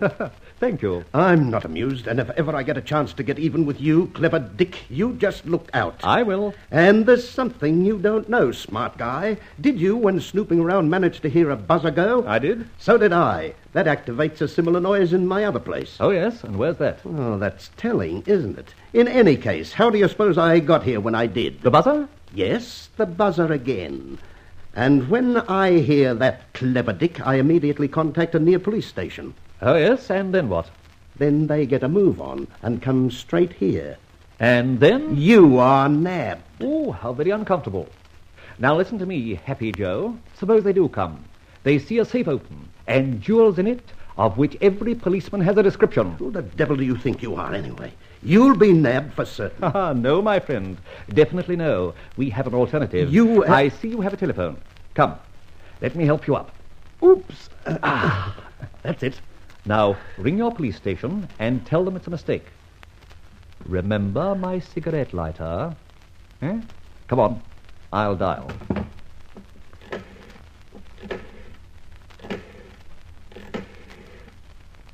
Police? Clerkenwell Station? Go on, I'm listening. That you, Sergeant? Yep. Tracy Baldwin here. Oh, yes, sir. Got your call. Just detailing 2 constables. Tell him it's a false alarm. Sorry, it was a false alarm. Everything all right then, sir? Yes, everything. Thanks for tipping us off. Good night, sir. Good night. Well done, Tracy, old scout. Now we can rest easy, can't we? No, you damned idiot. That sergeant has strict instructions not to accept a message from me unless I preface it with a code word, known only to them and me. And that means? You know as well as I do. You and your beautiful partner will be copped any minute from now. Look out of the window, my dear. Careful. Any signs of life? Yes. 2 police coming towards this house. Right. It's the back way out for us. The bathroom window. But... No buts. Well, my friend, it seems we have to leave you somewhat hurriedly. So long. No time to lose, Barbara. Here, under my vest. Piano wire. Piano wire? Here, help me unwind it.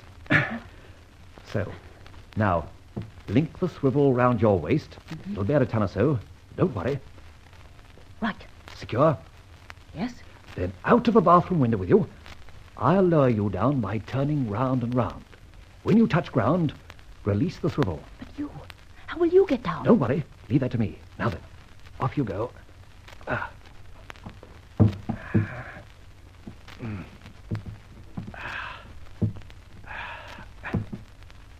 Okay. Yes. Safe. Now me. Just loop this end over the tap. Stand aside, Barbara. Here I come. Let's run. Come on. And leave my escape line. No fear. Watch this. Now, help me wind it round my waist again. My own patent. Marvellous, don't you think? That's it. Now home as fast as Shank's pony can take us. Now, Rolly, tell me something. How, after sliding down that wire, you didn't cut your hands to pieces?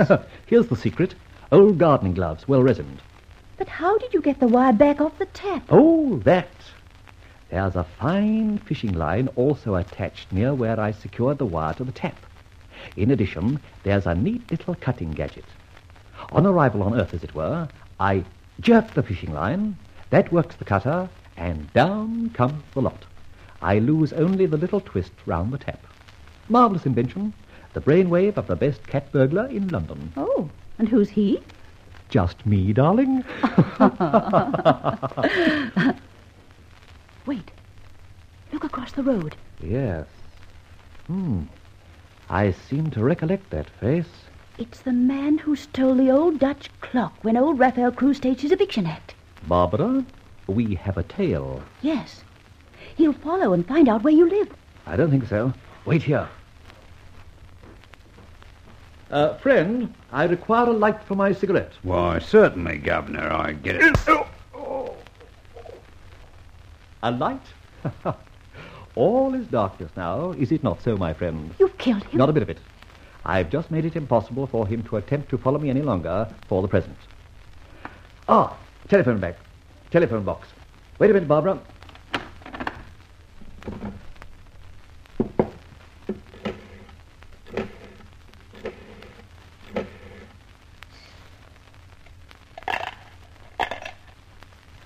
Hello? Hello? Oh, Scotland Yard? Oh, splendid. Get Inspector Ford. Ebenezer Ford, please. Urgent.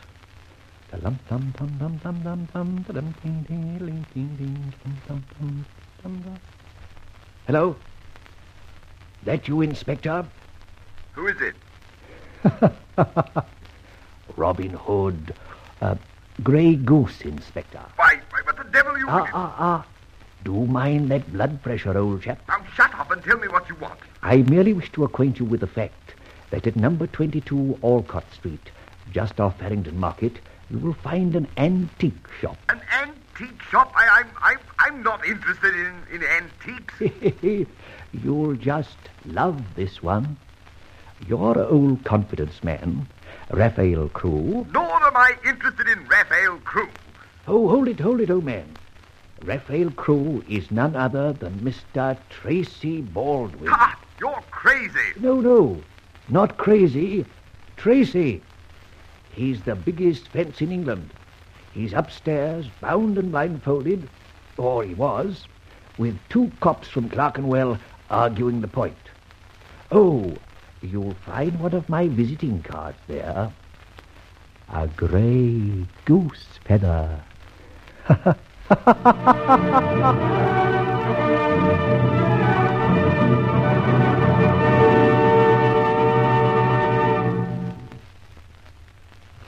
Listen again to the adventures of Rolland Fletcher, the story of a modern Robin Hood, the Grey Goose.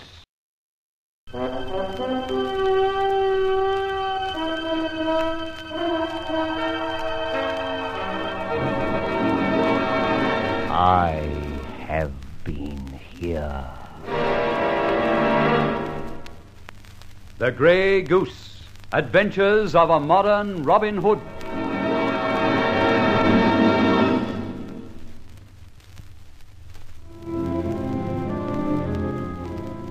I can't help admiring Inspector Ford's acumen, and actually I suppose I should applaud him.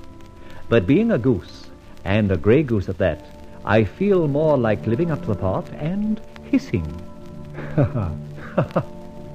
Well, we left old Raphael Crewe, alias Tracy Baldwin, to the tender mercy of the inspector. But the man who stole the clock, and the cop who wasn't a cop, they have to be, eliminated also.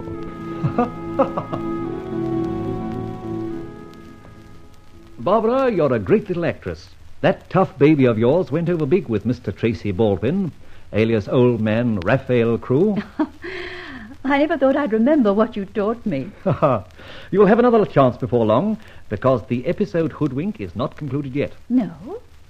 But we've got that old fraud Crewe, or Baldwin, tied up properly. Tied up is right.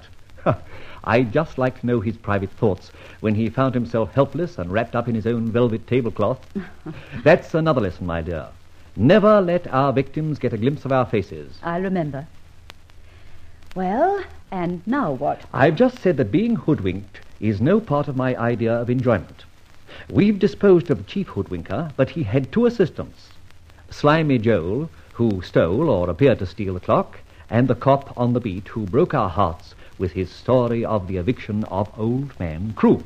I heard Inspector Ford tell you they were part of the Eviction Act. So far, so good. Now, Slimy Joe tried tailing us, and I knocked him out. You did? But we can't leave him at that. Neither do I allow phony cops to put one over me. So today I made a few inquiries, and I find that Slimy Joe is none other than Joe Bathurst. And who may Mr. Bathurst be otherwise? Just the smart sneak thief, or dip. Dip? Pickpocket to you. Now, the cop is another matter. He really was a cop once, but was dismissed the force for the good of the force. At any rate, Joe Bathurst and the cop, by name Barney Briggs, have to be reckoned with, and I propose to do the reckoning. Oh, by the way, did you bring away the cash from Baldwin's safe? Yes, £500 in notes. But how very excellent. Now, who shall receive this thing, this very pretty thing? The Prisoners' Aid Society. My dear, of course. How right you can be. Send it at once, will you? Yes. Now, for campaign orders for the day, or rather night. When you've had a good rest, dig out your most intriguing frock. Have you such a thing? Why, of course. Good. Then to make it more intriguing, lop a bit off both ends. For heaven's sake. Certainly not. For the sake of Joe and Barney. Targets for tonight, as they say in operation orders. And then? I shall drive you to Tottenham Court Road.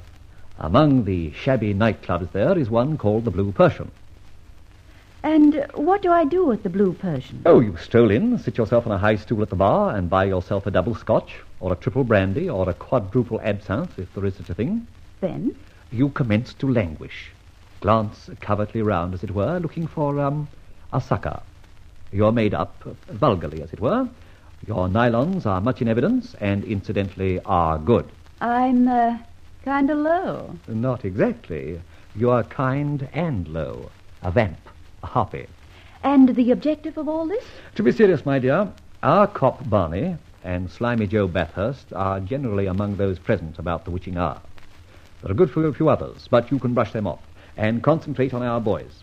You know them by sight. My word, I would. That's your advantage. They won't recognize that 100 miles per hour tricksy you're going to be. Where will you be? I, too, shall be there a little later. If you see a smart-looking eye-tie with a rather wide Homburg hat, that will be your humble servant. And where do I meet you? Go out your entrance. I'll drive round that way and pick you up. All right, now. Off you go. Here, I'll press the button for the hole in the wall. Right. Well, it looks as if I'll have to spend the day dressmaking. Cheerio. Cheerio. I wonder whether I'm right in running this kid into these dangers. Still, she's got her father to think of. And maybe, who knows, we can find out the truth in time. For her sake, I'd like to get old Brian Faversham out of jail. It can't be yet. There's a long way to go. Hello? Oh, that's you, Skipper. Good man. I knew you'd arrange it. Sending 2 stalwarts, eh?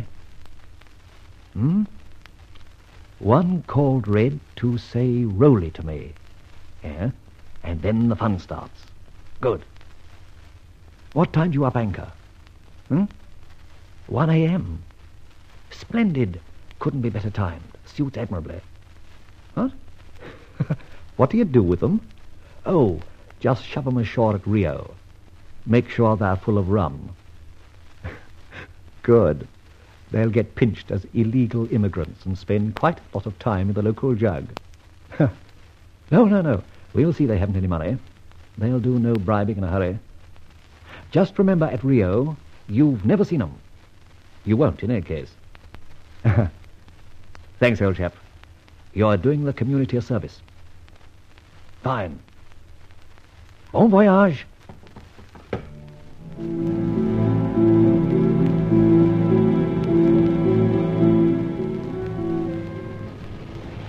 There's the Blue Persian, Barbara. I'll just drive on and find a parking spot a bit higher up. And you walk back. Suppose I'm, accosted on the way. Oh, just look haughty. I'll not be far behind you in any case. Now, off you go and get those 2 thugs as jealous and savage as you can in the shortest time. And when I say, "Where's the music?" sing out, "My bag. Somebody's got my handbag."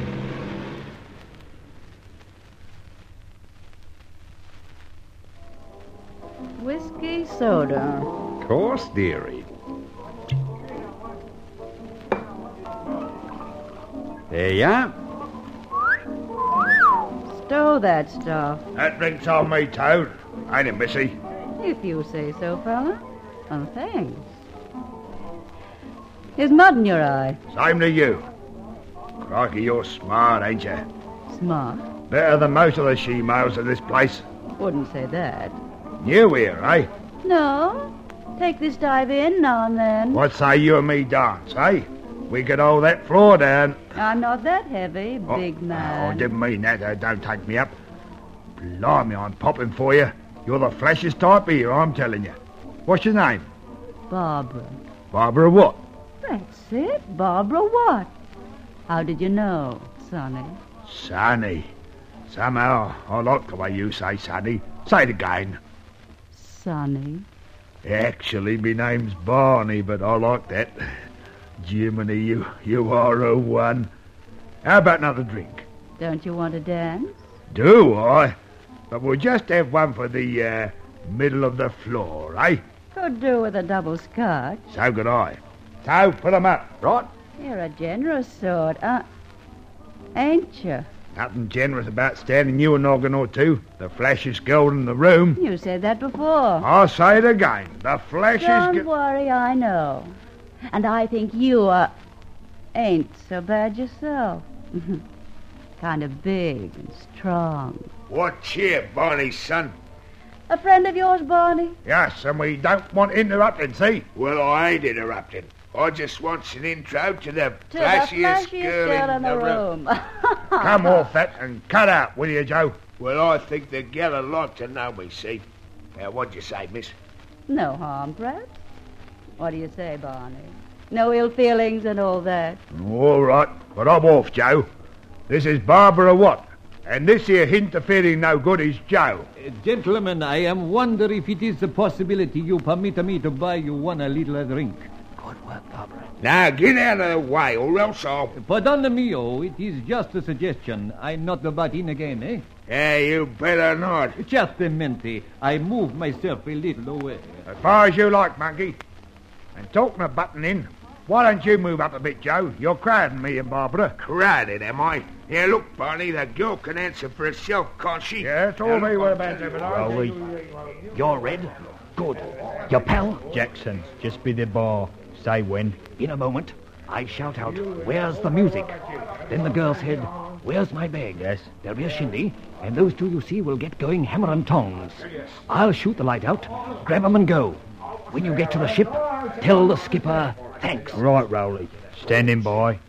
You talk of crowding. Ain't you never heard Freezer crowd? Crowding? You talking, Joe. What do you know of crowding? Ain't it in your line? The bigger the crowd, the better. So you can do a dip for them. Take that back, slugger. I'll do you have a proper... I won't take it back, sneak thief. Now, what are you going to do? I say here, where is the music? Is not the place for the dancer. Gracious, where's my bag? I had it only a moment ago. Oh, thieves! Robbers! What did I say? Joe, give the lady her bag. Barney, I ain't got the bag. I tell you, you have. It's usual with you. Oh, whiz it. Right, Red. Go to it. Right.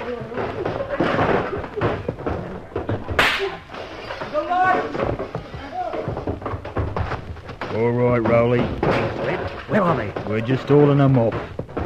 See you in port.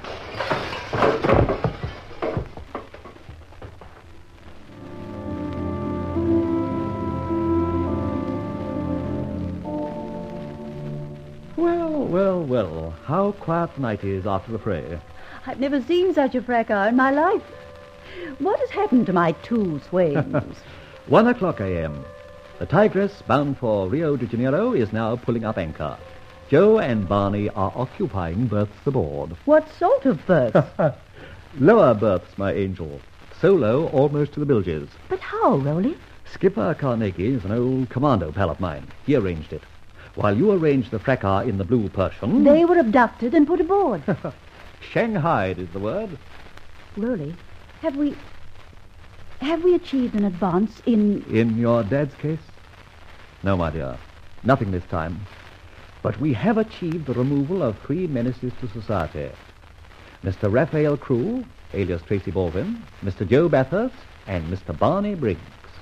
Thus, Operation Shanghai can be written off as a success.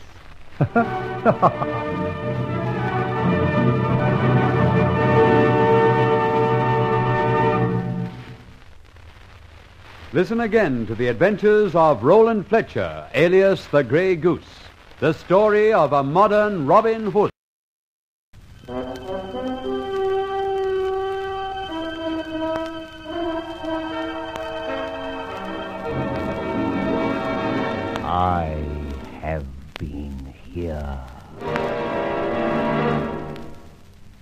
The Grey Goose.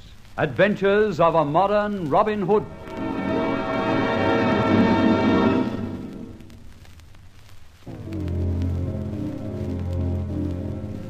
Revenge is sweet, I thought, as Barbara and I managed to dispose of those who, just for a short time, had hoodwinked us. And filled with these pleasant thoughts of revenge gratified, I was startled to hear the raucous tones of a newspaperman yelling his headlines in the street below my window. Stock exchange taxation! Millions tankers in Brazil! Terrible loss to subscribers! I went down to my front door to get a closer listen to my friend the newsboy. Subscribers, terrible loss in rising sun oil! Fortunes made overnight! Here, paper, boy. Here you are, sir, last edition. Oh, tough. Sensational stock exchange gamble! Millions lost! Final edition! Sensational stock exchange news! Back in my rooms, I read the front page news. Just another victory for a big financial group. Simply put, they had declared a dead loss and a complete dry-up of oil in the Rising Sun venture. Thousands rushed to sell at any price. It appears, I'm quoting now, Mr. Henry J. Markham, a director of Rising Sun, was convinced that oil had not petered out. He endeavored to restore confidence by buying up large holdings wherever and whenever they came on the tumbling market. Mr. Markham's confidence was rewarded overnight, as definite indications are now manifesting themselves that oil is by no means absent from Rising Sun. Reading this, the name of Markham rang a bell. So next evening, I buzzed the flat Barbara occupies at the back of mine. Hello? That you, Rolly? Yes. Oh, I'm glad you're in. Push your button and come through the hole in the wall. I've got something to show you. What's so engrossing in that paper? You really must remember, Barbara, to close that bookcase wall as you come in. Oh, sorry, Rolly. There now. And now, I want you to look at this evening's paper, the social gossip. Good heavens. Something registers, eh? Henry J. Markham, company director and well-known businessman, purchased recently the grand old Georgian manor, Staple Manor in Warwickshire. Inset. A picture of his debutante daughter, Catherine, shortly to be presented at court. Markham. Henry J. Ring a bell? Good heavens, it rings a crashing multitude of bells. Markham was... Yes, Markham was one of the 40 thieves. He was my father's right-hand man. His evidence at the time practically put my father in jail. But it was lies. Lies, lies. Most people didn't think so, but I do. Thank you, Rolly. I think after reading last night's paper, it's time we crossed another name off your list. Markham? Guest in one, my dear. Markham is our next call, and if possible, Master Henry J. will be made to toe the line. Yes, I think from the latest news, the Grey Goose would like to see him. So it's hey for Warwick, the home of the Bard of Avon, and that rather more unworthy citizen, Henry J. Markham. What do I do? This, my favourite actress. Scanning through the ads, I find they're short of chambermaids at Staple Manor. You are going to get the job, and after that we shall put into practice certain, malpractices and achieve, I hope, the downfall of one more of your father's rotten crew of scoundrels. Thank you, Rolly.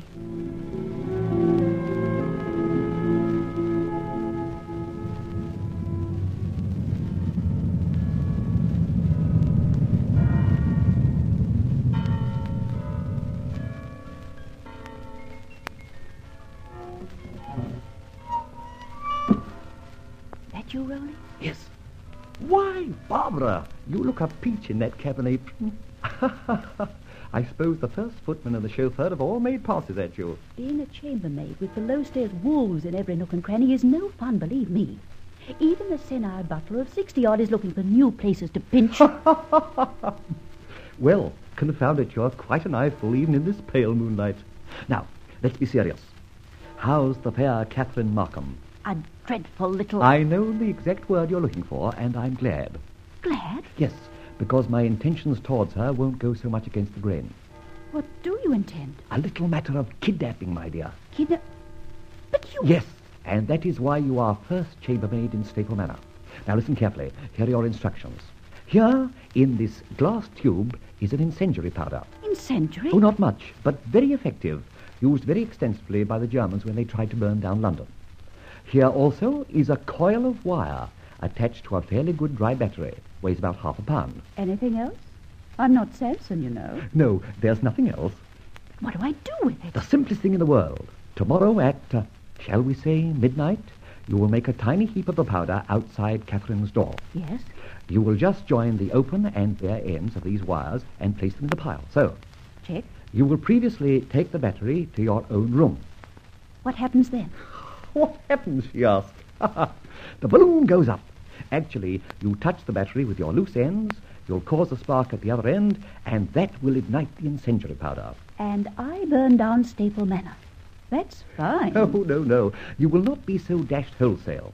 Now, how far is your room away from the so-and-so Catherine's? Oh, only up a short staircase. About 20 yards. Good. Now, my dear, you're watching from your little staircase. Immediately, wind up your wire, wrap it round your waist, and yell blue murder. Fire, murder, thieves, and anything else you can think of. You must rouse the house and set a good example by rushing out into the grounds. And remember one thing. Cling to Catherine like a leech, so that I'll know her. Now, repeat the lesson after me, so that I can be sure you know your part. I roll the wires from Kathleen's door up to my staircase.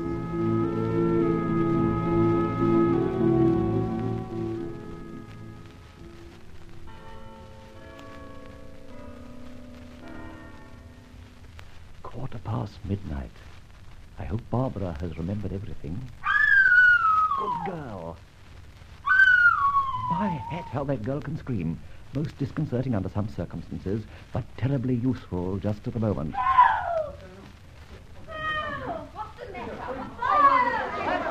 This should be my cue to enter the grounds as rescuer. Hero and whatnot. Hello. What's going on there?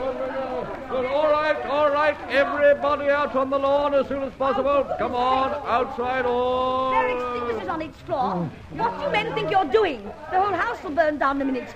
Idiots. Oh, you wretched idiot. Charming creature. All right, Miss Kate. Good work, Barbara. Phone me at the flat tomorrow. I'm grabbing the charming lady. Come on, miss, away from these sparks. You might catch fire, you know. How dare you touch me like that? How dare... Scream not, my charming Kate. Kiss me, Kate. This is your Petruchio. Just my scarf over your head, so... I beg your pardon. My hat, you're strong. Well, praise be, I'm stronger. Come, into the car with you. Must I tie your hands? All right, then. Now, in you go now. And, Kate, don't try any tricks, because I'm a very nasty person when I'm frustrated. Sorry this is a car not worthy of you, but as a hire and drive yourself, it'll suffice. Now we're on the way. Would you like me to unwind that scarf and thus enable you to ask me what this is all about? Just nod your head. The answer being in the affirmative, we will undo the scarf after I have placed this little crepe mask on my own face. Good. Now, don't wriggle. If you will promise, in addition, not to attack me in any way, I'll release your hands also. I promise. For the time. Who the devil are you? And what is the meaning of this outrage? And why have you abducted me, you thug? One question at a time, fair Kate. Who the devil... I think you said devil? I did. I thought so. Who I am is easy. I am the Grey Goose. Who is he? Oh, first score to you. Your second question, why have I abducted you? Well, why? A little matter of justice, my dear, all of which will be made patent to you in due time. Why do you wear that idiotic crepe mask? Kate, you are quite a plucky girl, and I wish I knew more of you. But I can't, at this juncture, let you see my face. So let us say I wear the crepe effect in mourning for my personality. You know you can't get away with this. Aren't these supposed to be stupid, senseless things? True. All too true. Perhaps I should have called myself a fox. You're not cunning enough for a fox. Huh? You think not? No. You see, when you forcibly dragged me through the main gate, I managed to release the cord of my dressing gown and left it there. The devil you did. You haven't heard the worst yet. I've dropped each of my bedroom slippers, one by one, out of the window of the car. That leaves a trail, doesn't it? It certainly does. For 2 miles of the way. Clever, Kate. Oh, shut up laughing like that. I should have thought you'd have been scared of being followed. Scared? Kate, clever Kate. We are driving 25 miles at least, you and I. You are garbed in dressing gown. Very charming, too. And pajamas, even more so. Kate, if you're going to carry on leaving a trail, I'm going to enjoy this drive more than I anticipated. Oh, you impertinent beast! Oh. Take your hands away, you little idiot! You'll have us in the ditch at any moment. I'll have that mask off you if it's the last thing I do. All right. You asked for it. No! Thank goodness I managed to pull the car up before you wrecked us. You slapped me. I did, and by so doing, probably saved our lives. If you're going to continue like this, I shall not be so particular where I slap you next. You unutterable beast. My father, if ever he catches you, will jail you for this, and I'll come and see you and gloat. I do not think so. I think maybe it'll be the other way round. What do you mean? Sorry, I can't say just now. But, Kate, take it from me. It won't be me whom you'll see in jail. Now, wench, are you going to behave? No. I'm getting out of this car this minute, and if necessary, I'll walk home. You will not, in bare feet. And if you don't behave, you walk my way, tied to my door handle by this cord round your wrists, while I drive in comfort at a steady few miles per hour. Oh, you cur. You wouldn't dare. My dear girl, for the cause I serve, I would dare anything. Have you no pity, no feeling at all? Yes, I have. Sorry as I am to do this to you, it is dictated by pity and feeling. Pity for those of whom I think you've never heard. Oh, stop talking, and drive on to wherever we're going. And remember this, you idiot of a goose, grey or hummingbird-coloured. You pay dearly for this, and the devil take you.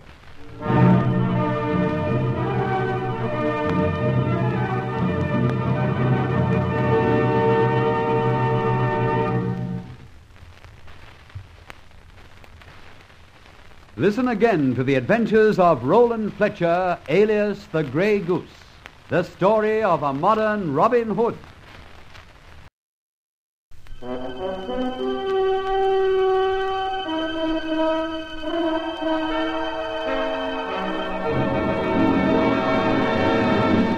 I have been here. The Grey Goose, adventures of a modern Robin Hood.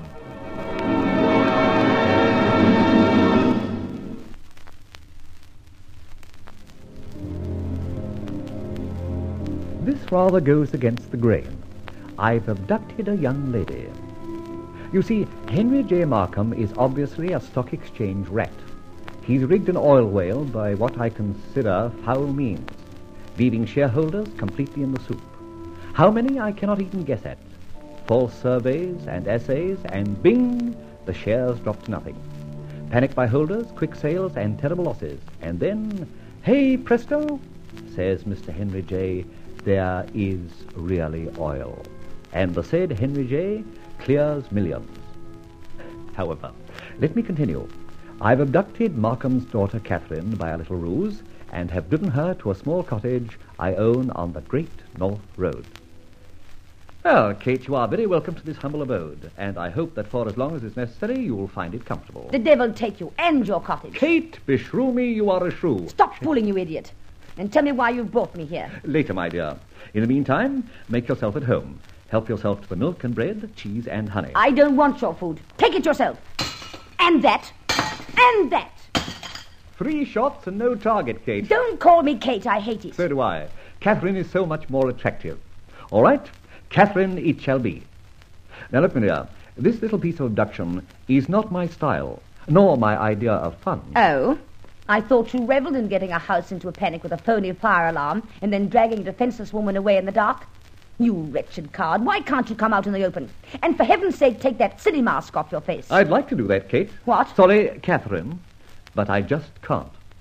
I'll tell you, however, if you wish, why you've become the heroine of an abduction act. Go on, tell me. Please. Please. Confound you, please. Thank you.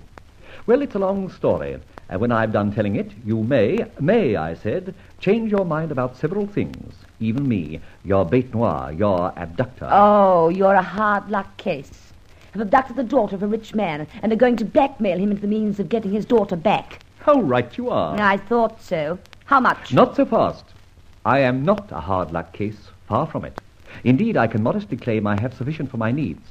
At the same time, I can't deny that behind all this there is a soupçon of extortion and blackmail. That's what I said. I also said how much. Millions. What? Millions and more. I think I heard you the first time. Good. Now what? Exactly. Now what? And that brings us to reason. Reason? Reason? There is no reason, damn it! My dear shrew, that's another plate gone. Let's see, that will be millions plus 3 plates and 1 glass. A reasonable total Oh, would shut up! I'm cold and hungry and frightened. Sorry, my dear. I really am. Don't be frightened. What I've done, I had to do. Maybe it was the wrong way of doing it, but I hope before long to release you, apologize, and return you unharmed to your father. How? With your help. Mine? You're mad. No, only a little enthusiastic, shall we say. Now, can I tell you the story, or a little of it? Go on. I suppose you lie like blazes. No. And will you kindly remember that you are the eminent Miss Catherine Markham, first row, upper 10, daughter of that fabulous king of finance, Henry J. Shut up and get on with your bedtime story. Well, once upon a time... Thought so. That's crazy. Now you shut up. There was a time when a very respected and wealthy man became chairman for an equally wealthy syndicate. Unfortunately for our chairman, members of his syndicate were not exactly, square. By juggling and other means, they amassed fortunes at the cost of thousands of poor little subscribers, smallholders. The law stepped in somewhat too late, and the chairman, an honest man, mark you, took the rap, excuse the term, and went to jail for 12 years. Poor sap. Yes, poor sap. Brian Faversham, heard of him? No. Have you heard of Henry J. Markham? My father. Yes, your father, my dear. Great mogul today on the stock exchange. Well? He was one of those whose false evidence sent Brian Faversham to jail. Liar. A few days ago, Rising Sun Oil stopped rising and fell to billion. Listen, will you? I'm not interested, and I don't care a hoot whether the rising sun rose or did a nosedive. And you don't care if Catherine Markham has a car and silks and satins and 3 meals a day, including, of course, caviar, salmon, and chicken Maryland at the Ritz? Oh, sorry, am I making you pickish? I am hungry. Good. This story will go well on an empty stomach, because you messed up all the food we have here and nothing's left. No. To continue, the Rising Sun Oil fell to nothing. So Mr. Henry J. Markham came to the rescue and bought up all the little people's shares at roughly nothing. Good business, isn't it? Excellent for Mr. Markham, because the shares next day rose like the morning sun. How? How, I ask you? I wouldn't know. How should I? But your father knew. How? Because, my dear, the Rising Sun fell first because a mining expert in his employ, an assayer, stated and certified a dry-up of the well. Crash, bang, and after the bang, a gusher. A new well came good. It stinks. My word, it does. Of very bad oil. How do you think it smells in the nostrils of those little people? Pensioners, gentle old clergymen, old maids with hardly a mite, young married couples starting life, who invested their little all in Rising Sun. What is it all to do with me? Aha. Now we have reached the crux of the situation. That is, you. You are, I take it, the only child and apple of your father's eye? Yes. Well then, let's be blunt. Adam doesn't get his apple back until he makes complete restitution. I see. I'm the worm on the hook. A terrible idea, Mr... I didn't catch your name. Call me the Grey Goose. My card, Kate. A feather. A grey goose feather, my dear. Now, enough of this. What's the name of that surveyor, that jackal who licks your father's boots to the extent of issuing phony assays? Come on, girl. Who is he? I don't know. You do? Rumour has it you're half engaged to an up-and-coming mining engineer. Come clean, Kate, come clean, and I might find a little store of food somewhere in the house. I never wanted to be engaged to him. I don't even like him. Better and better. His name, and I can promise you, almost a pork chop. Oh, you devil. For a pork chop, I'd even give you the name of my dressmaker. All right. It's Jacob Marley. Thank you, Kate. You know, you're very charming when you smile and forget you're a shrew. I am not a shrew. And now the chop, please. All in good time. You see, there's the food cupboard, and here's the key. But stay, Kate, stay. I have to leave you in a moment, but don't attempt to leave this cottage when I've gone. I definitely will. And walk back 25 miles in bare feet? I'll thumb a ride. You'll get plenty in that dressing gown and pyjamas. No, Kate. And there's another good reason why you won't attempt to escape. Just a moment. Sheriff! Sheriff! Here, boy. All right, quiet. A dog. A very understanding dog, an Alsatian. Hates women. Wise fella. You, got the idea? I think so. Oh, I'll stay put. Fine. Make yourself at home. I shan't be away long. Why do you call your dog Sherry? Because he's a terrible headache to most. Who? Where are you going? To see Mr. Jacob Marley. Au revoir, Kate. Au revoir. Petruchia.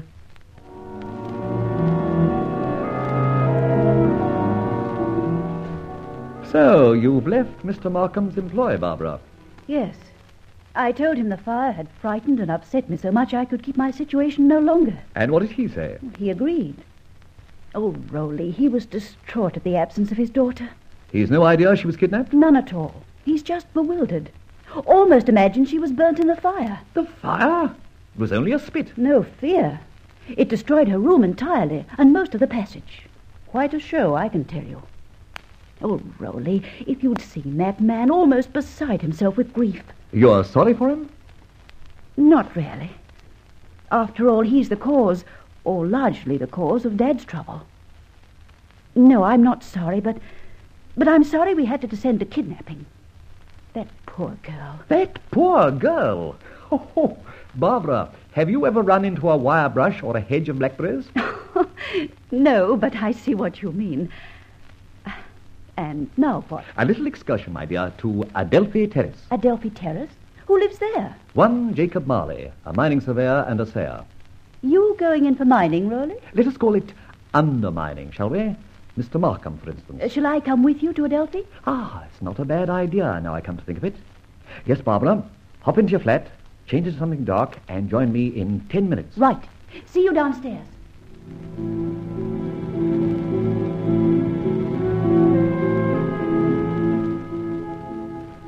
Adelphi Terrace, home of J.M. Barrie and many other famous literati of England. Barrie was Scotch. True, in a way, Barbara, but he'd hate your way of saying it.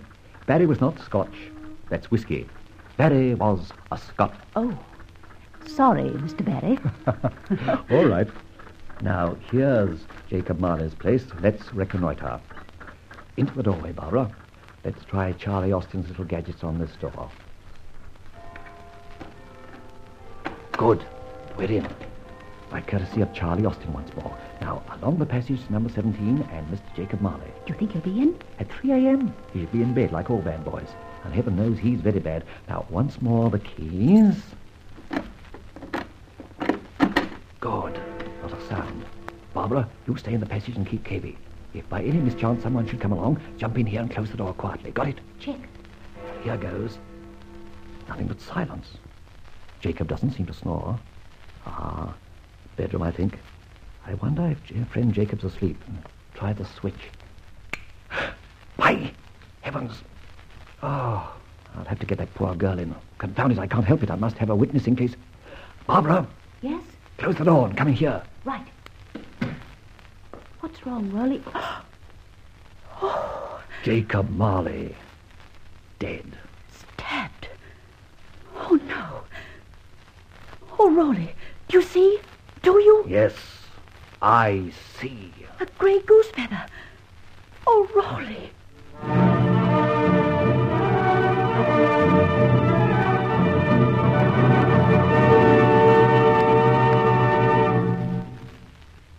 This adventure of Rolland Fletcher is yet to be further told in the next episode of The Grey Goose.